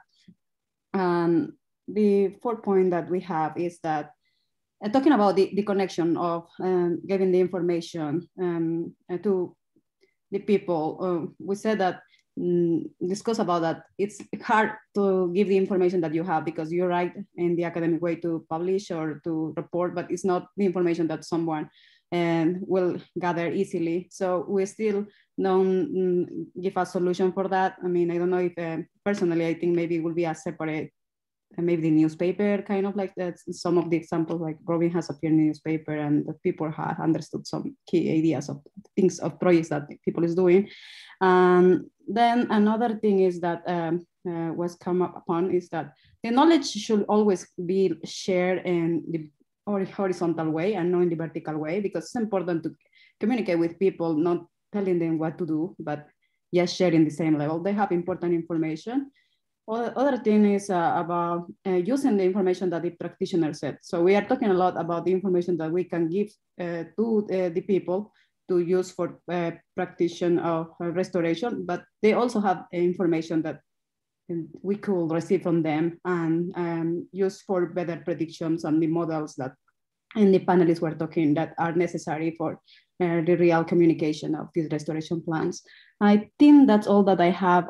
If someone in the group, if I forgot something, can jump in also. Thank you.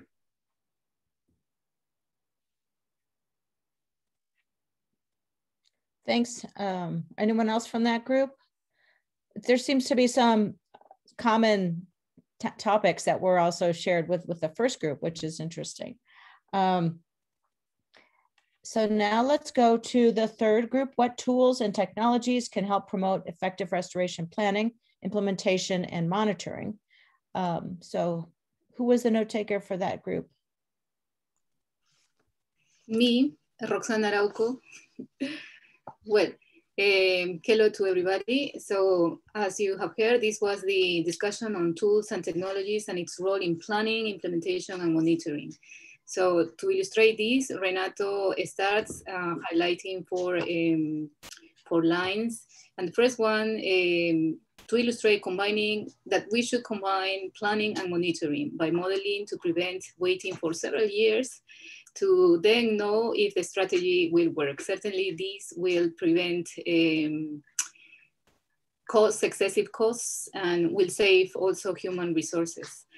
The second item is that monitoring with drones actually implies powerful capabilities, including spectral capabilities, which then allow improving the model by calibrating it and validating it. And something else to take into account is that planning involves many aspects, meaning as well diverse benefits. And so decision makers will need to choose, and that is to find a balance between costs and benefits. And he or she will have to see not only one scenario, but several scenarios to then choose. Drones for implementation, we have all seen the presentation. Drones are used as well for the process of seeding, and they are increasing the other activities that they can do in the implementation process. But then the other aspect here is capacity building. Pedro highlighted this role, and indeed in several other areas, capacity building receives a lot of effort in terms of human resources and money, especially in technologies like LiDAR or the interpretation of data. Again, because calibrating the data for this modeling is really crucial. And all this jumping, it's very important. Here is Noemi Wanka with all the data that she has collected in the field directly. And I have many friends, botanists, and this old way to collect the data on the ground is good, but the data collected with drones and this technology may be available to the society faster. And so we'll invite some other researchers to actually analyze and produce more information. And so that was the contribution, including the society to have access to this big data set.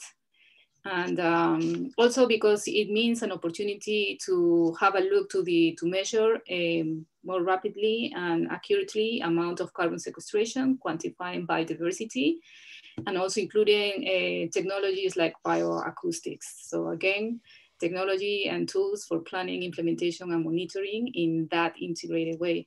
Then it was put onto the discussion, and we didn't close it, but it was really important that the question, going back to the decision makers, the politics, and this was a case study from Colombia, you know, where there are several projects who are investing in drones to monitor areas or similar activities that that Susana considered is a small scale, when you may be concerned about like designing corridors or connectivity, and there is this trade-off about high resolution, low resolution, and what technology will be more useful, or the decision maker at that level will be more willing to use. So the answers went around, and you're invited as well to jump in, that it depends precisely on the aim of the project. You know, Landsat images are really useful still. There are others that are high resolution, like 3 meters resolution, but they cost money. And not necessarily, depending on the project, you actually need that high resolution. And then Juan also, with a case study on spectronomics, illustrated how both can feed each other, you know, studying, parting from functional traits to then extrapolate it to a whole ecosystem. So I think it was clear that it's really relevant, it's really dynamic, and there is still tons to do. And to my roommates, you are very welcome to jump in and compliment. Thanks. No, thank you, Roxana. You did a great job. It was a really interesting session. I think we could have stayed and discussed these topics for easily another hour. So, but thanks a lot. It was great.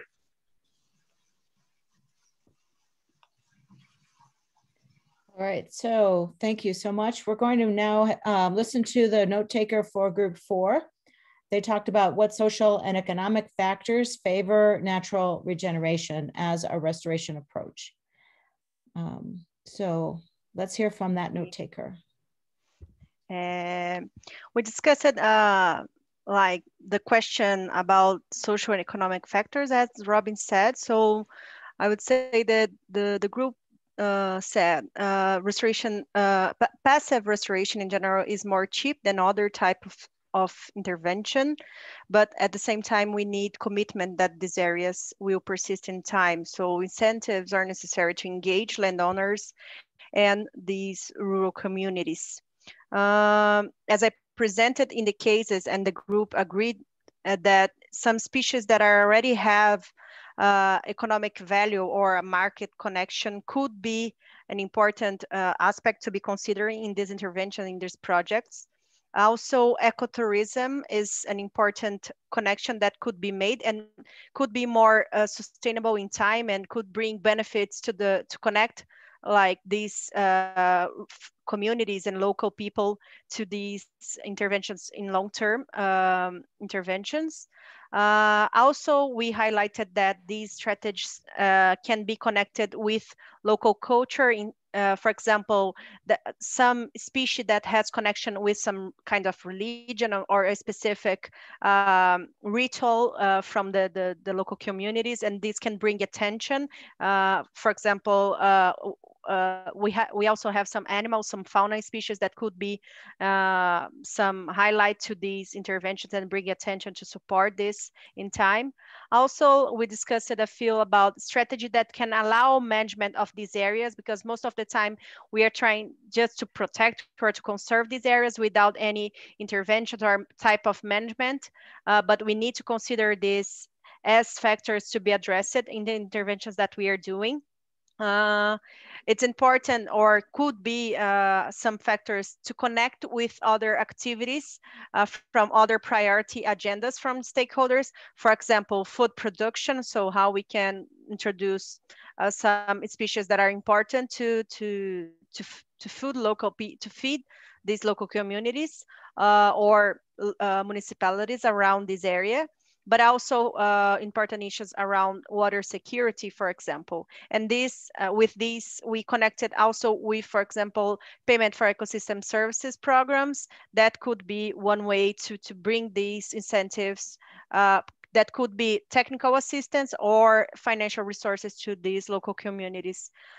We also discussed as a few examples of interventions that bring live fences. That could be one way to make things more cheap, and also that brings some economic benefit from these areas besides the natural regeneration of the area.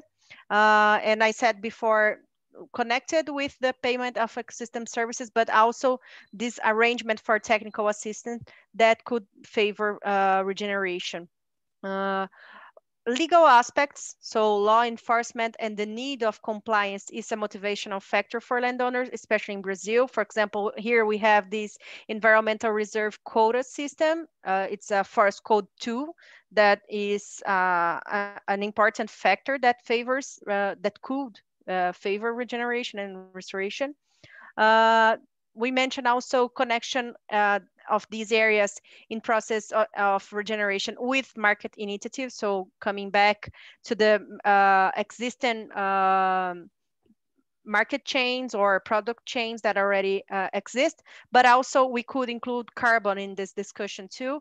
Of course, that we still need to see the values of that people are paying for carbon, but anyway, we need to follow this discussion because we hope that this will happen soon, and we will have a better prices to support people, and this could favor restoration. And one last piece that connected with other groups too, that existing social capital, capacity building, education favors regeneration, and these are important factors to be considered. That's it. Excellent. Wow, a lot of really good ideas there. So let's see. We're going to wrap this up with a final session, which is just an opportunity for Pedro and for me to give some remarks that pulls a lot of this information and ideas together. So Pedro, I would love to invite you to go first and take 5 minutes to give us your synthesis of what we've done today. Okay, Robin, it was really great to hear the impressions of the groups, the ideas, the discussions, and to see so much common points.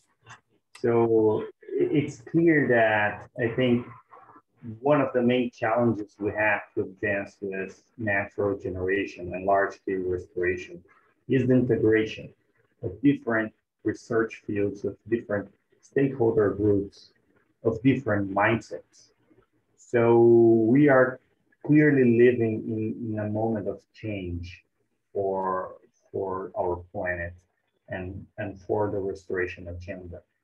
So the solutions we thought would work in the past, they may not work now. We need different ways of promoting natural generation. And for me, I'm a kind of not so experienced in this field as many, classic researchers, people that have dedicated their whole career to natural generation and forest restoration. But it seems that we have accumulated an enough body of knowledge to understand how natural regeneration proceeds, which are the key ecological factors, and in which conditions, more or less, we can have nature working better to restore, to recover itself. It seems that we have to start a kind of new research and practice agenda, integrating different disciplines, integrating different stakeholders. It seems that the time has finally come to bring to practice all of the knowledge accumulated for natural regeneration. So finally, big NGOs and private companies and governments, they are eager to implement restoration through natural regeneration, and they need solutions. But these solutions, they may involve the co-production of knowledge with local communities, with different stakeholders, and this co-production of knowledge involves different capacities, different types of training, different communication ways to promote this knowledge. So I think that, as I mentioned before, another group of things, the same way a tropical forest relies on interactions to persist and to function well, I think that the restoration agenda needs more this kind of connection. So we need connections, we need to integration, we need to reduce the barrier, the differences between NGOs and research and private companies and governments and local communities. All of these groups must work together to find solutions that can really work in different socio-ecological contexts. And I think this is a major role for ATBC, and I'm glad to participate in this event today. I'm glad to see ATBC, pushing this agenda and working as an active partner, as an active, leader organization in promoting this debate, in bringing together so many interesting people with different backgrounds and expertise in different parts of the world. So that's, really, really helpful. And we need more this kind of interaction, not only virtually, but we have to go together to the field, to learn with each other, different restoration approaches, to learn how to dialogue with people that are different than I. So this is another critical issue, not only for restoration, but for society in general. We have lost our capacity, to dialogue, to deal with differences. And that is critical when we dialogue with investors, with donors, with local communities. We need to be more flexible, more generalist, and more generous. I think that these are my final issues for maybe stimulating a continued debate and discussion about this topic, because we need this kind of common places to work together, to share ideas, and to dream together about a future in which the Neotropical region will be healthier, with more forests, with a better use of existing forests, and with local people healthier, happier, and more satisfied with their tropical forests. So thank you. Robin? Thanks, Pedro. Oh, excellent set of ideas. I will just follow up with some of those, and I have some additional ones. First of all, I think when we talk about researchers versus practitioners, sometimes that line is very blurry, and sometimes you need to sort of take on that other hat, that other role to really get the insight. So I know some of the people in this group are also practitioners in one way or another. And they have interacted a lot with the local communities, and they really have a much better understanding. It's only then that you really get an understanding of how do we move forward. We have to get to know the practitioners. We have to let them know who we are and trust what we do. And we also need to get a better understanding of what they know and what they understand. Many practitioners know a lot more than we do about how to implement restoration locally. So it's not that we need to teach them something, it's that they need to teach us what they know. So we should not enter into these relationships under the premise that we know more than they do. And we need to be very humbled by the extensive local knowledge that people have, including farmers who have dealt with weeds and invasive and trees resprouting and all kinds of issues over their lives as farmers, which are very relevant to restoring forests. And we need to really ask in a dialogue, what do they need? What do the farmers need? What do the NGOs need? What do they need in terms of information and knowledge that will help them do their job better? So this is part of the production that Pedro was talking about, the co-creation of new knowledge based on the needs that are identified by the people on the ground, not by a group of scientists sitting in a conference room deciding on what are the hot topics for research. Sometimes those might coincide, and there's a real opportunities there for huge progress on the science side that also is very relevant. And we need to find those intersection points so that it's worthwhile for scientists to become engaged. So the other thing I'd like to suggest is that we really need to expand the practitioner base, that ideally everybody can become a practitioner. And farmers usually don't think of themselves as restoration practitioners, but if they are working to encourage natural regeneration on their land, they should be viewed as restoration practitioners and treated as such and respected as such, and feel like they're joining this enterprise as active participants and leaders in some cases.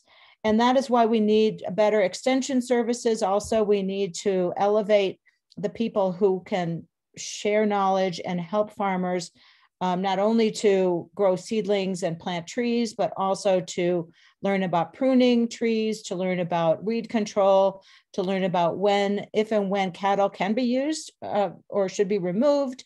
All of these issues can be helped. We can get technical assistance to work with farmers and push them along, and they won't feel alone in doing these things. And they will all be part of this whole practitioner movement.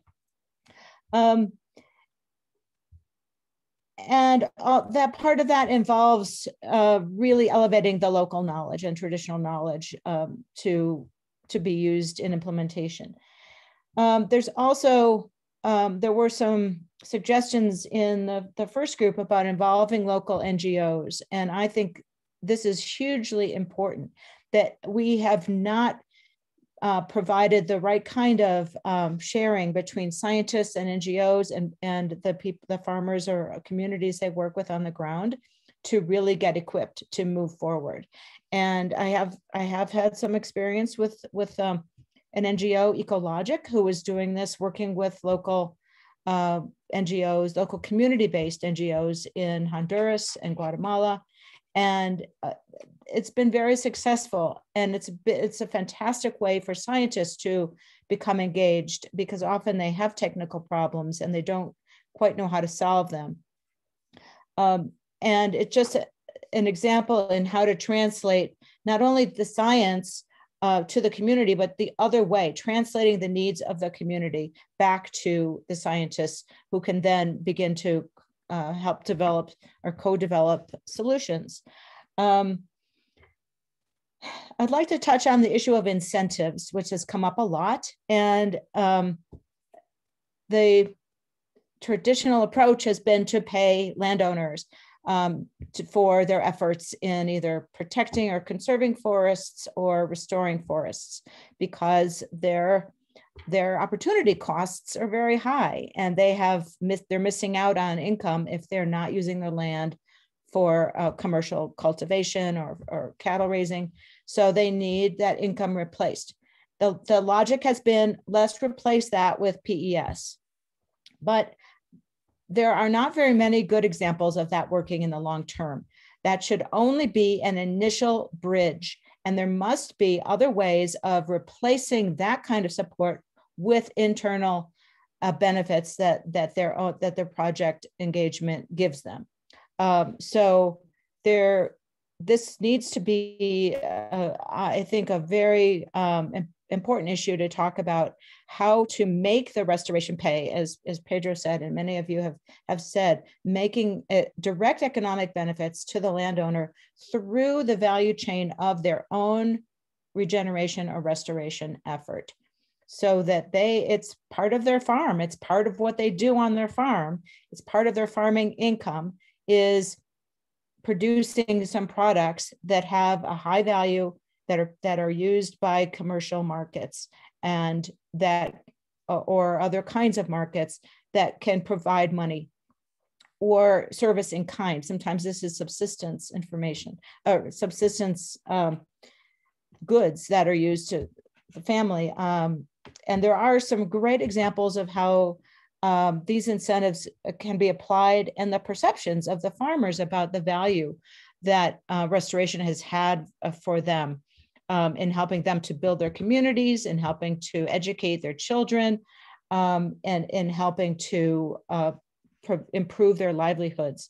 And it's not just a matter of paying off farmers for their carbon or paying them so that they will comply. It's not about, ultimately, it shouldn't be about compliance. It should be about the motivation that people have. And that motivation comes from the needs that they feel. So it really, this is where communicating and understanding the needs of the farmers and landowners has to be front and center.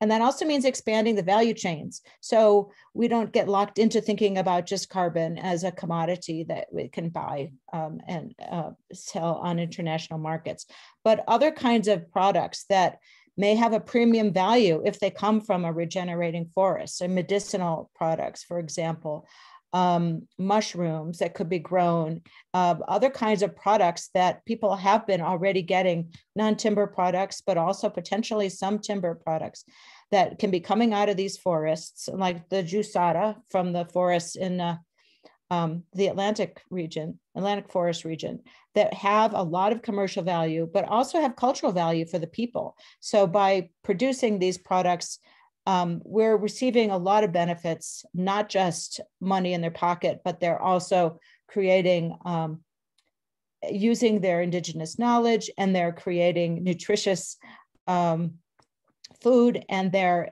amplifying and enhancing their culture and their connection with the community. So there can be ways of doing this that really can accomplish many goals and can accomplish them in a way much more effectively than tree planting approaches, which may have a more of a single-minded benefit. So we can try to market, these multiple benefits that can come out of natural regeneration. And a lot of this comes down to figuring out where are the best places to do that. Where should those efforts go into the communities or regions or involving NGOs, where that is most likely to pay off in terms of a good capacity for natural regeneration. So here we can integrate that knowledge about how we can identify these areas and how we can map restoration capacity, regeneration capacity, in order to channel and target our efforts very effectively, because it is not going to be effective everywhere. And you need the community engagement, you need the people involved that have a history in the region, that are interested, that have some traditional knowledge. You have the biophysical potential. When all of those coincide, those should be, the best projects to go for and then to use as examples for others. So I see that as how we can build this. I have really, really enjoyed the session, and I'm so grateful to all of you for joining and the panelists for making their contributions. And I hope that you continue to become involved with the Neotropical Chapter of ATBC, as well as the broader organization. Does Zach or Natalia or Juan want to add anything? Sure. Or Patricia? I'm not sure what more we can add with that fantastic synthesis by both you and Pedro. Only to say thank you so much to both of you for moderating and helping to coordinate this activity. Of course, thank you to the panelists as well, David, Daniele, Renato, and Juan Manuel, and Mariana as well for her slide presentation. And also thank you to the others in the Neotropical Chapter. We've all worked on this as a team here to put this together. And then also behind the scenes, Lucia and Emilio and Ivan also helping to coordinate this. And then of course, to all the participants for sticking it out for 3 hours.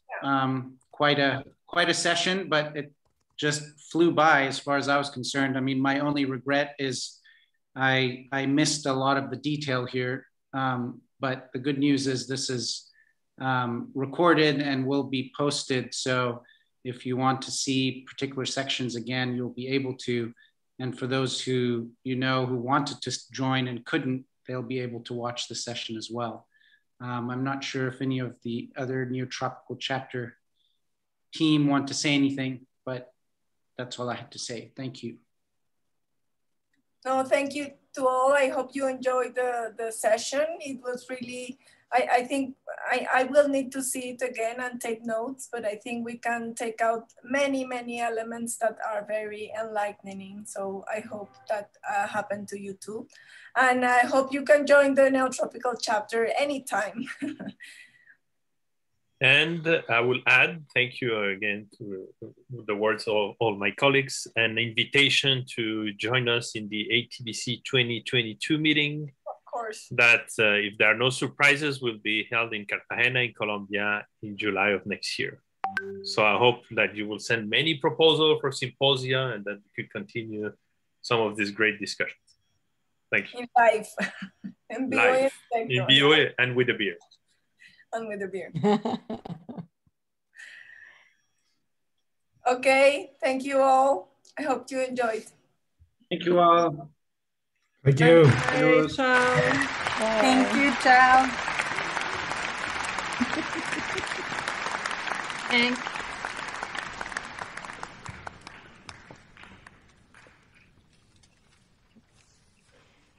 We should do this as a symposium.